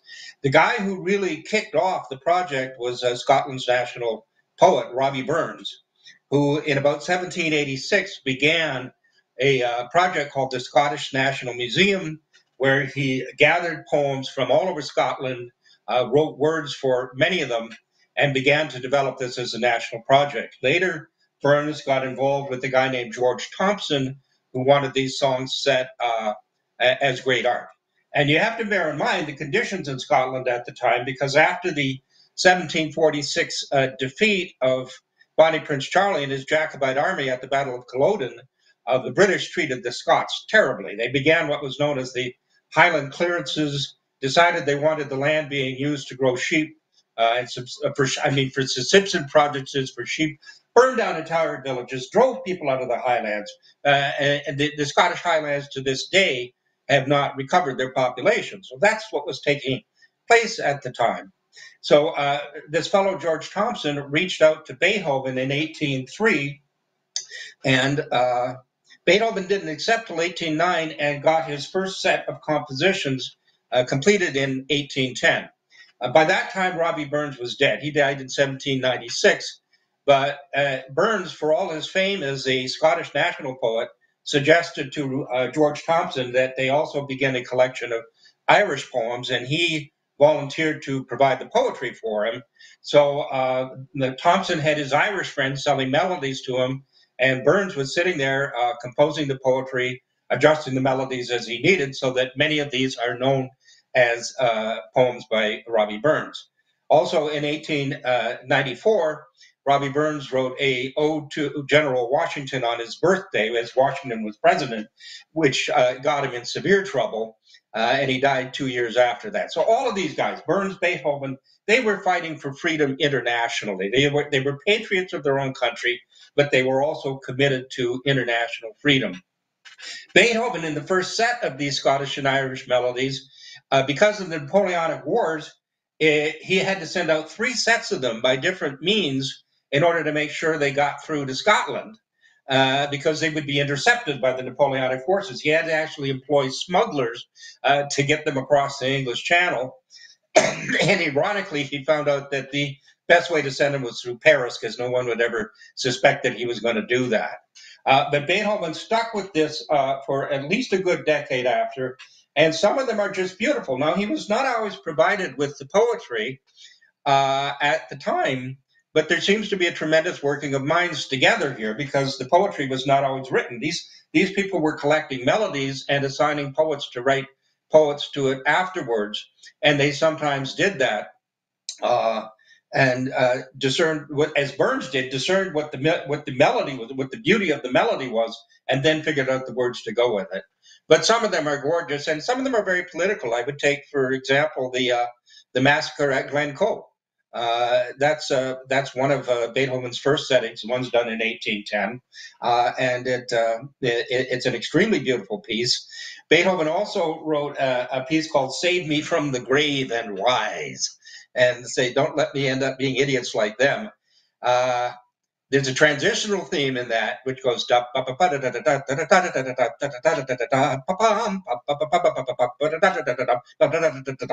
which becomes the main theme of the 4th movement of his 7th symphony.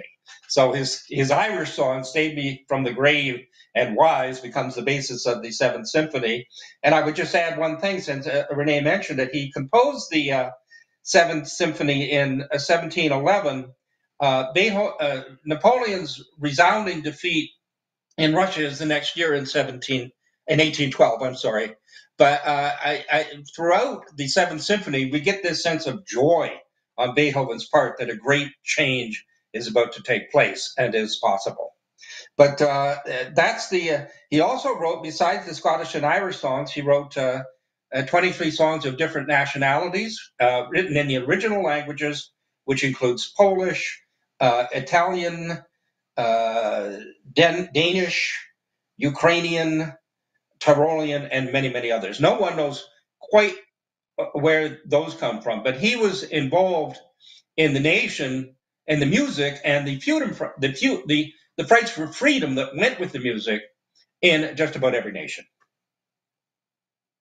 I want to call attention to something that I was involved in with Jen last year up in Rhode Island. And what was relevant about this was at Brown University was the chorus which performed there, which she conducted, and which was a cappella, was able to, in the singing of I've Been Buked, which I believe is how it began, it evoked the exact character, it didn't sound like, it evoked the character of the way in which the spirituals were originally sung. Now, the reason I think I can say that is because I happen to have in 1994, encountered that in some place in South Carolina, a small church in South Carolina, when they would do their spirituals there, they had no accompaniment, and they would just do them. And there was a very specific thing that would go on in the congregation, not a large group of people. And they used a sort of a rhythmic thing they did, but it was not to keep time. It was a way of invoking the character of the spiritual. Now, that wasn't done. There was no rocking or motion. But this thing that you did at Brown University worked exactly. We've had a certain experience, Diane, Jen, and others, with Sylvia Olden Lee, who has been now deceased since 2004, but who certainly was largely responsible for making the art of the conducting of these songs available to us. But also recently, Jen, you did this work with Hear My Prayer, with a 50-person chorus, and I believe you've been working also with a group from Germany that performs the spiritual. So if you could just say some things about. Yeah, it's actually funny you brought up the I've Been Buked, because I was thinking about that also, because one of the things, I had a bit of a back and forth with the organizers of that event, who were absolutely wonderful in organizing this event last year, but they wanted to start with us doing some other sort of singing down the aisle before we sang the I've Been Buked, I've Been Scorned spiritual. And I had this idea very clear in my mind that the event had to begin completely silently, and then with this lunge, which I thought the chorus powerfully delivered. But I think, the spirituals are so important because, one, they're in English, and there's no mediation for the singers through a language translation and things like that. But while they're relatively musically simple, the emotional quality is extremely challenging and complex for the performers. And we experienced this in a really beautiful way with this chorus in Jena, Germany, who found the Boston chorus because they were planning on traveling to the United States to do a tour. And they found us because they love to sing American music. Now they sing other American music, popular music, things like that, but they love the African American spirituals. And so they wanted to do a tour, and they found us, and we had a whole discussion process over almost a year in planning this incredible concert where they presented spirituals. But what was interesting was their concept of the spirituals, although they love them, they think about them more in terms of gospel music. So we really had to have a discussion over many months. But what really organized them was our performance of them, a totally different idea of how these could be performed. So then when we launched the proposal of doing a joint project on this wonderful hymn spiritual, I don't even know how you would really classify this Moses Hogan piece called Hear My Prayer, which was the last piece he composed before he passed away at the age of 48 of brain tumor, brain cancer. This is a very simple but beautiful piece. People can access the recording we did. But this became a joint project, and you can see in the faces of the performers when they're performing this virtual course. We weren't all together to do this. We were all recording in our little living rooms across the world.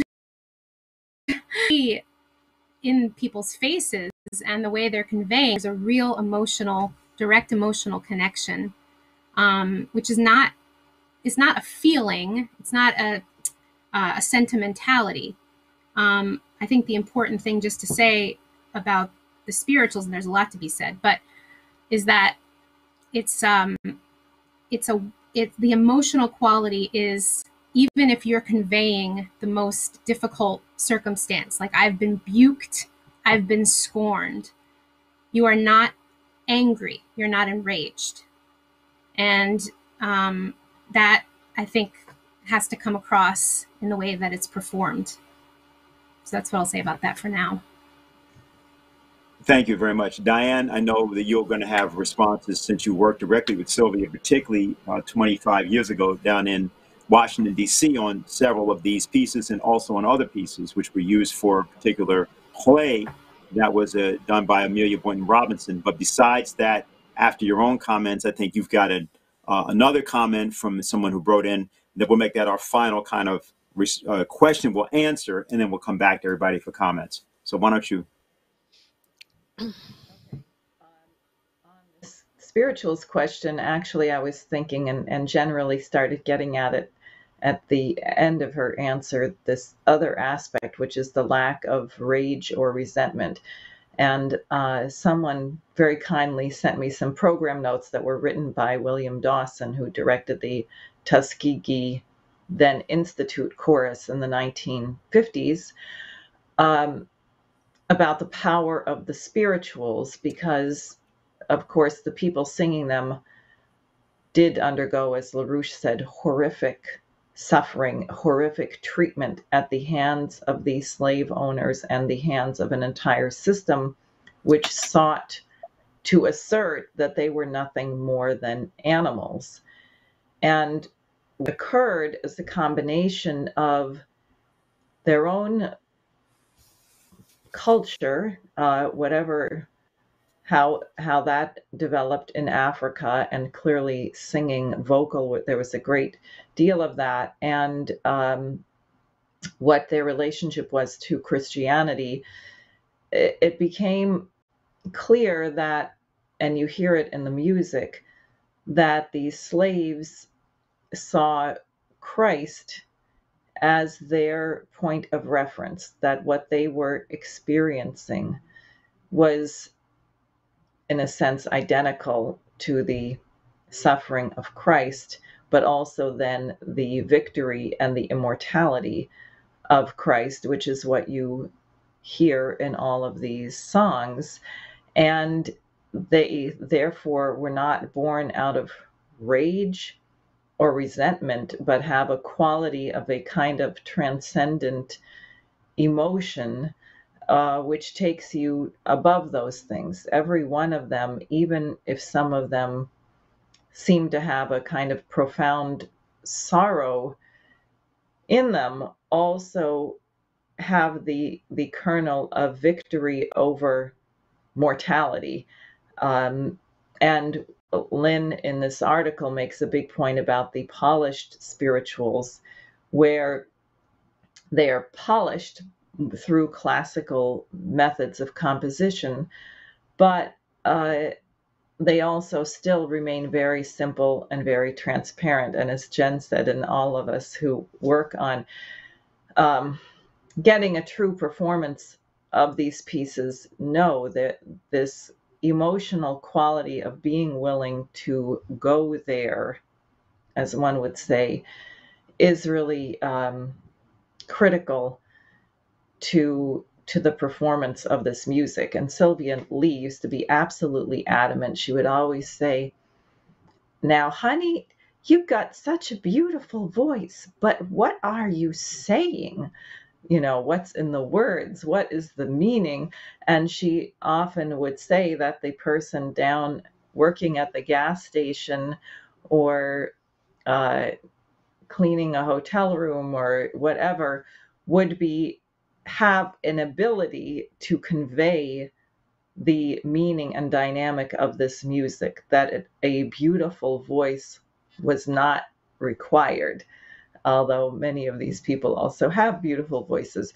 But she really was not interested when she was listening to a performance in what people often get obsessed with certain things about particular qualities of sound. And again, back on the Furtwängler question, it's not in the notes, it's not in the sound. There's something which is above it and comes through. So that's what I can say about that that music. And I guess should I take up this other? Yeah, I think what we can do with this is, as people will hear it, I've seen it already, you can read it. Everybody does not have to answer what you're about to hear, but we're going to ask all of you to respond as a kind of way of giving not exactly summary remarks, but we've got to bring things to a close. I've got also one last thing for Renee to respond to, but it's a little bit different.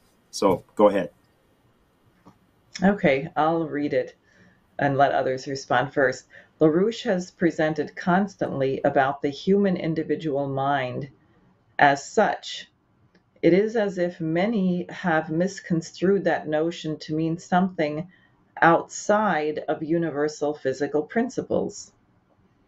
How can we have a human race when some people believe that studying science, music, and being political has nothing to do with what LaRouche left for us to be? So I'll just leave it at that, and people. All right. So that's the concern of someone who wrote in. So you can elect to take that up or not. And I think what I'll do is I'll start with Matthew.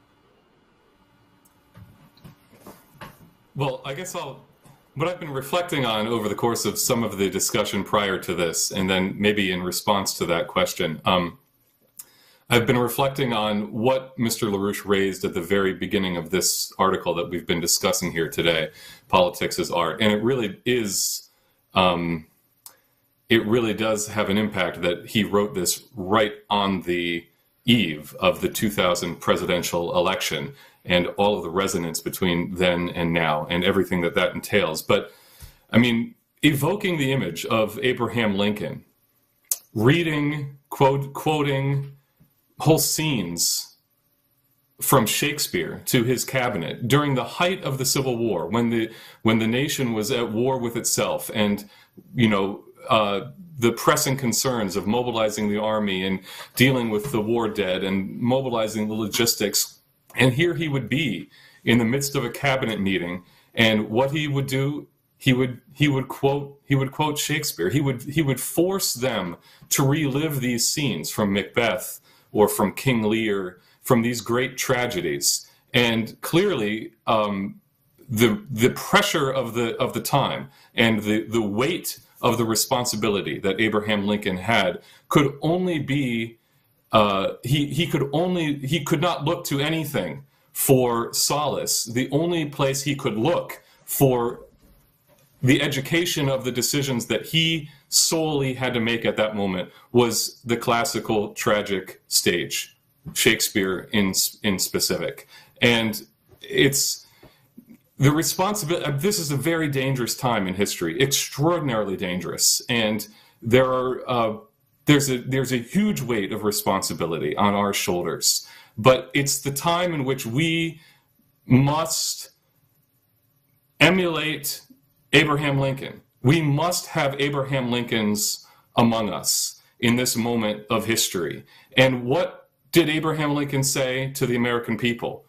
The malice towards none, charity towards all, bind up the nation's wounds. And what his goal was, and what he said several times, was that we must bring out the better angels of our nature. And today, of all days, this is the time for better angels. And I think our fellow citizens and those whom we find in the positions that we find ourselves in, of requirement of political leadership. It's we must search for these better angels. And where do we find it? We find it through the reinvigoration and the refreshment of our souls that we can get through the experience of classical art. So politics is art, as Lyndon LaRouche said. And for us, maybe as Americans, the analogy of Friedrich Schiller might seem distant with the aesthetical education in the time of the French Revolution, and he knew that history could go one of two ways. And he knew that it was only through the aesthetical education of his fellow citizens that history could go in the way of the good. Maybe that is not an experience which directly connects as much as the experience of the Civil War here in the United States and Abraham Lincoln's directive that we are responsible for the aesthetical education of ourselves and of our fellow citizens. And he knew, as Schiller knew during the time of the French Revolution, that the weight of decisions was upon his shoulders, but the most important priority was that he kept that moral compass which he gained from the tragedies of Shakespeare, and we can generalize that to classical art as a whole. So that's what's been resonating in my mind just throughout some of the discussion, reflecting on the context, the historical context, which we're having this symposium today. Okay, thank you very much. Fred? Yeah, yeah. I'm not sure I 100% understood the question, but I'm going to respond to what I think it was about, which is that the challenge has always been, how do you uplift the population to a level of morality where they can actually become self-governing? And Schiller, again, Matt was right to quote that at the end, had some very distinct ideas on that when he was talking about the situation that he had found in the French Revolution, where you had a working class that was just enraged and an oligarchy that was completely enervated and knew art, but didn't respond to people's needs at all. And he said, you're not going to do it by attacking their maxims. That's like hitting a nail with a hammer. You're just going to drive it in further. You have to intervene on their leisure. And he developed the notion of the instinct for play between our sensuous and our intellectual aspects, and said he was trying to give people a better idea of their own humanity through art. And there's one place that I really love in his use of the Greek chorus in tragedy, where he says everybody wants to escape. Everybody wants some kind of entertainment, get away from the world for a while.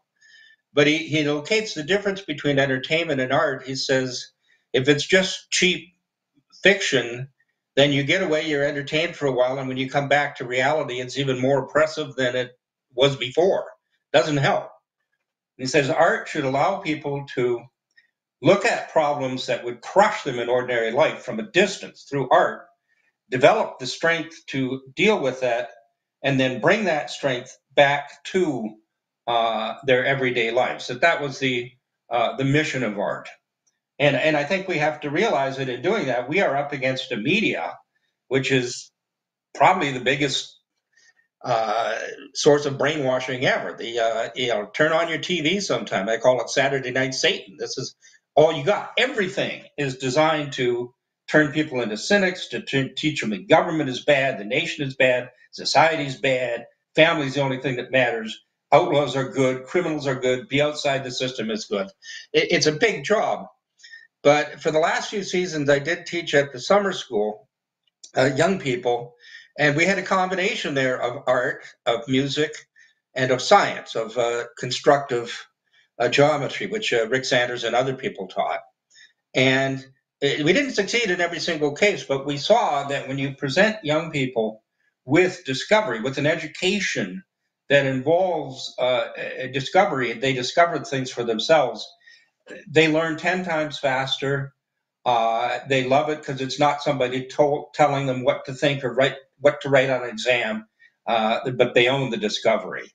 And that is what great art is about. That's what the scientific method of recreating the experiments is about. And in an age in which we're seeing education shut down, this province, Ontario, is in lockdown. Kids are going to be sent back from schools. They're not going to be in schools. They're going to be at home.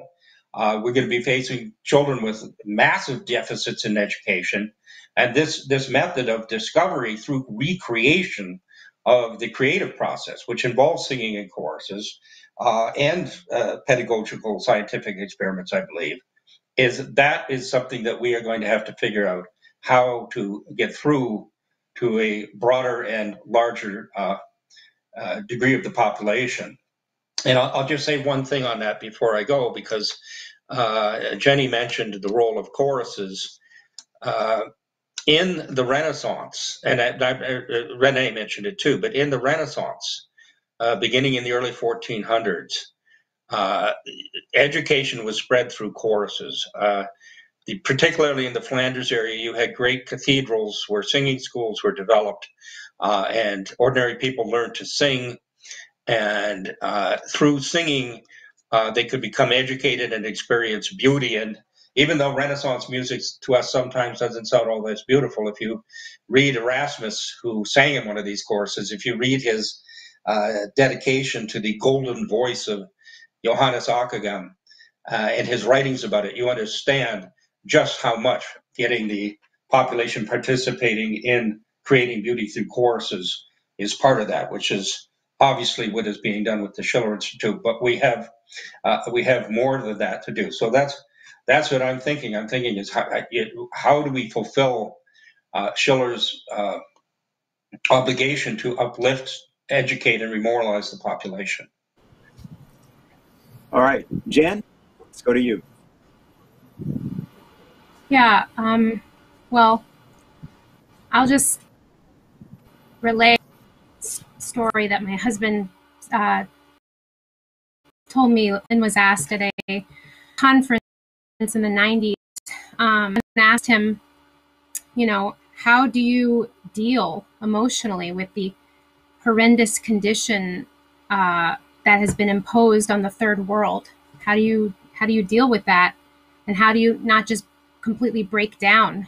And he said that he couldn't break down, that he needed to solve the problem, and that if he was afraid that if he started crying about the situation, that he would never stop. And I think that's the passionate emotional quality that a great leader has to have. And I think that's only really developed through these highest form of classical art and science, because it gives you the passion to know how important your fellow creative human beings are, that they're worth fighting for and worth crying for. So that's what I would say on that. All right. Before we go to Renee, I'd like us to put a picture up before she gives her answer. We have that, Dave? Yes. Now you may answer in whatever way you wish. You may want to describe what people are seeing here. Well, one can pretty much imagine that what you're looking at is Norbert Breinin has just told Lynn one of his famous jokes or stories about Vienna or stories about his experience in life. And Lynn is just absolutely enjoying this. And whenever Breinin did this, good old Norbert, there was always this quality of irony. When these guys talked to each other, the irony was very intense. What can I say? It's a beautiful photograph of two beautiful human beings. So, are they saving me the chance, the obligation to respond to?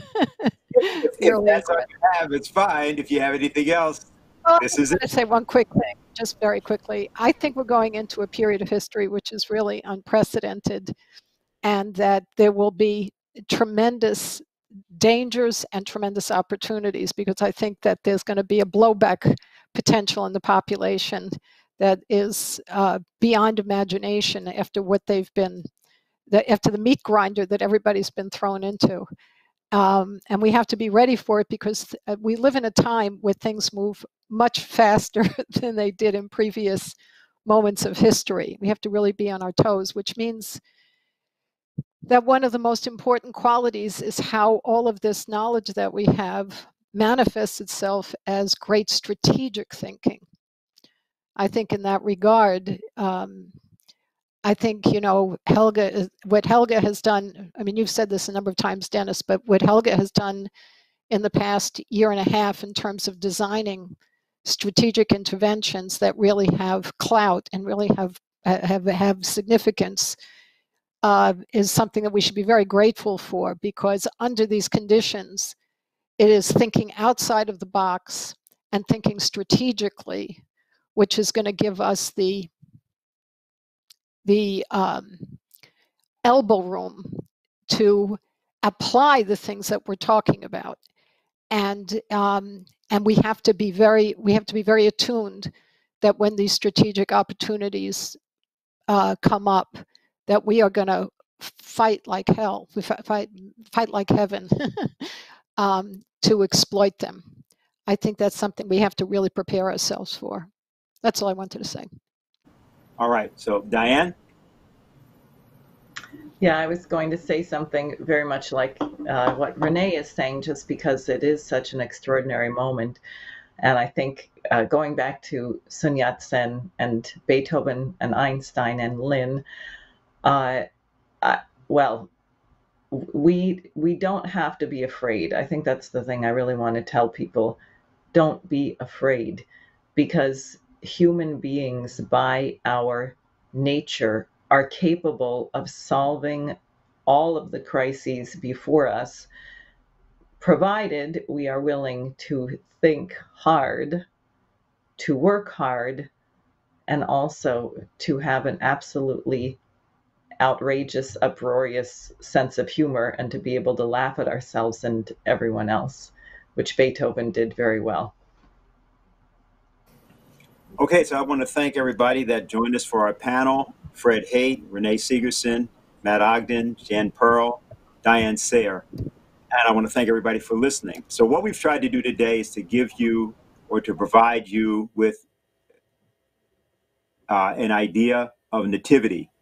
Am I still on? Yes. Okay, I'm fine. I'm not seeing my picture. I'm sorry. But anyway, an idea of nativity, which is different. You know, Christmas comes and people shop and people do whatever they do, but whether they really think about it or have the ability or even given the opportunity to think about it often is a different matter. We're going to conclude today with the conclusion of a webcast that was done earlier today by Helga LaRouche with Harley Schlanger, and it's her discussing her view of the issue of Beethoven and thinking like Beethoven. And to conclude our discussion today, I'd like to go back to what you were talking about in the beginning, Schiller's idea that the pathway to true political freedom is through art and culture. We're still in the Beethoven year, the 250th anniversary of his birth, which will be extended into the next year. Why don't you say a few words about the importance of that, given Beethoven's role as one who literally stretched the capabilities of people to think on a higher level? Yeah, Beethoven is really the most important medicine for all kinds of illnesses. First of all, he has the most powerful, creative, beautiful mind in music, for sure, you can imagine. I mean, I'm not diminishing the other great composers, but Beethoven is a whole league by himself. And especially when you listen to a lot of his compositions, it is amazing. Also, he was very anti-oligarchical. Bettina Brentano reports about an incident which may have happened or may have just been a characterization of what is definitely a truthful attitude, that in 1812, Goethe and Beethoven met in Teplitz, which was a health cure a place where people went for medical purposes. So they were happy to meet each other, having big expectations about each other, because both of them regarded the other one as the titan of their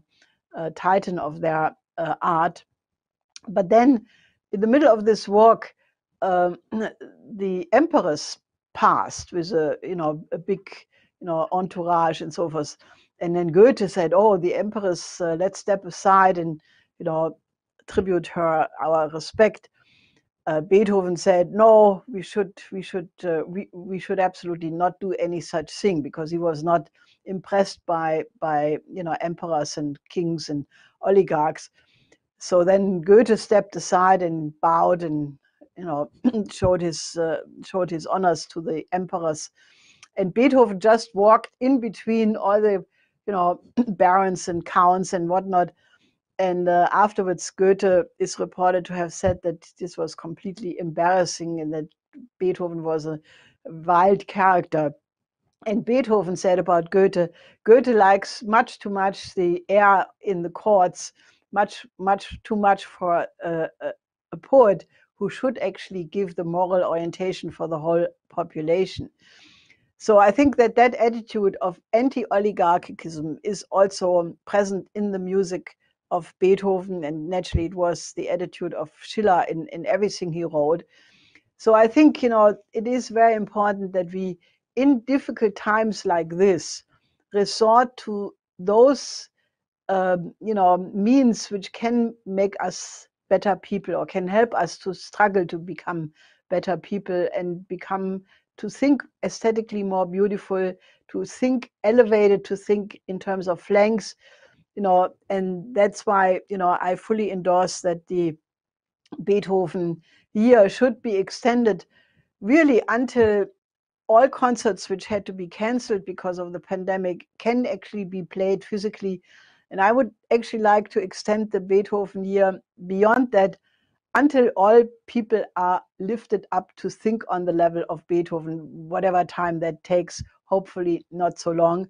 But I think that is the aim, because we want to uplift the whole world to become truly human. And that is what Beethoven represents.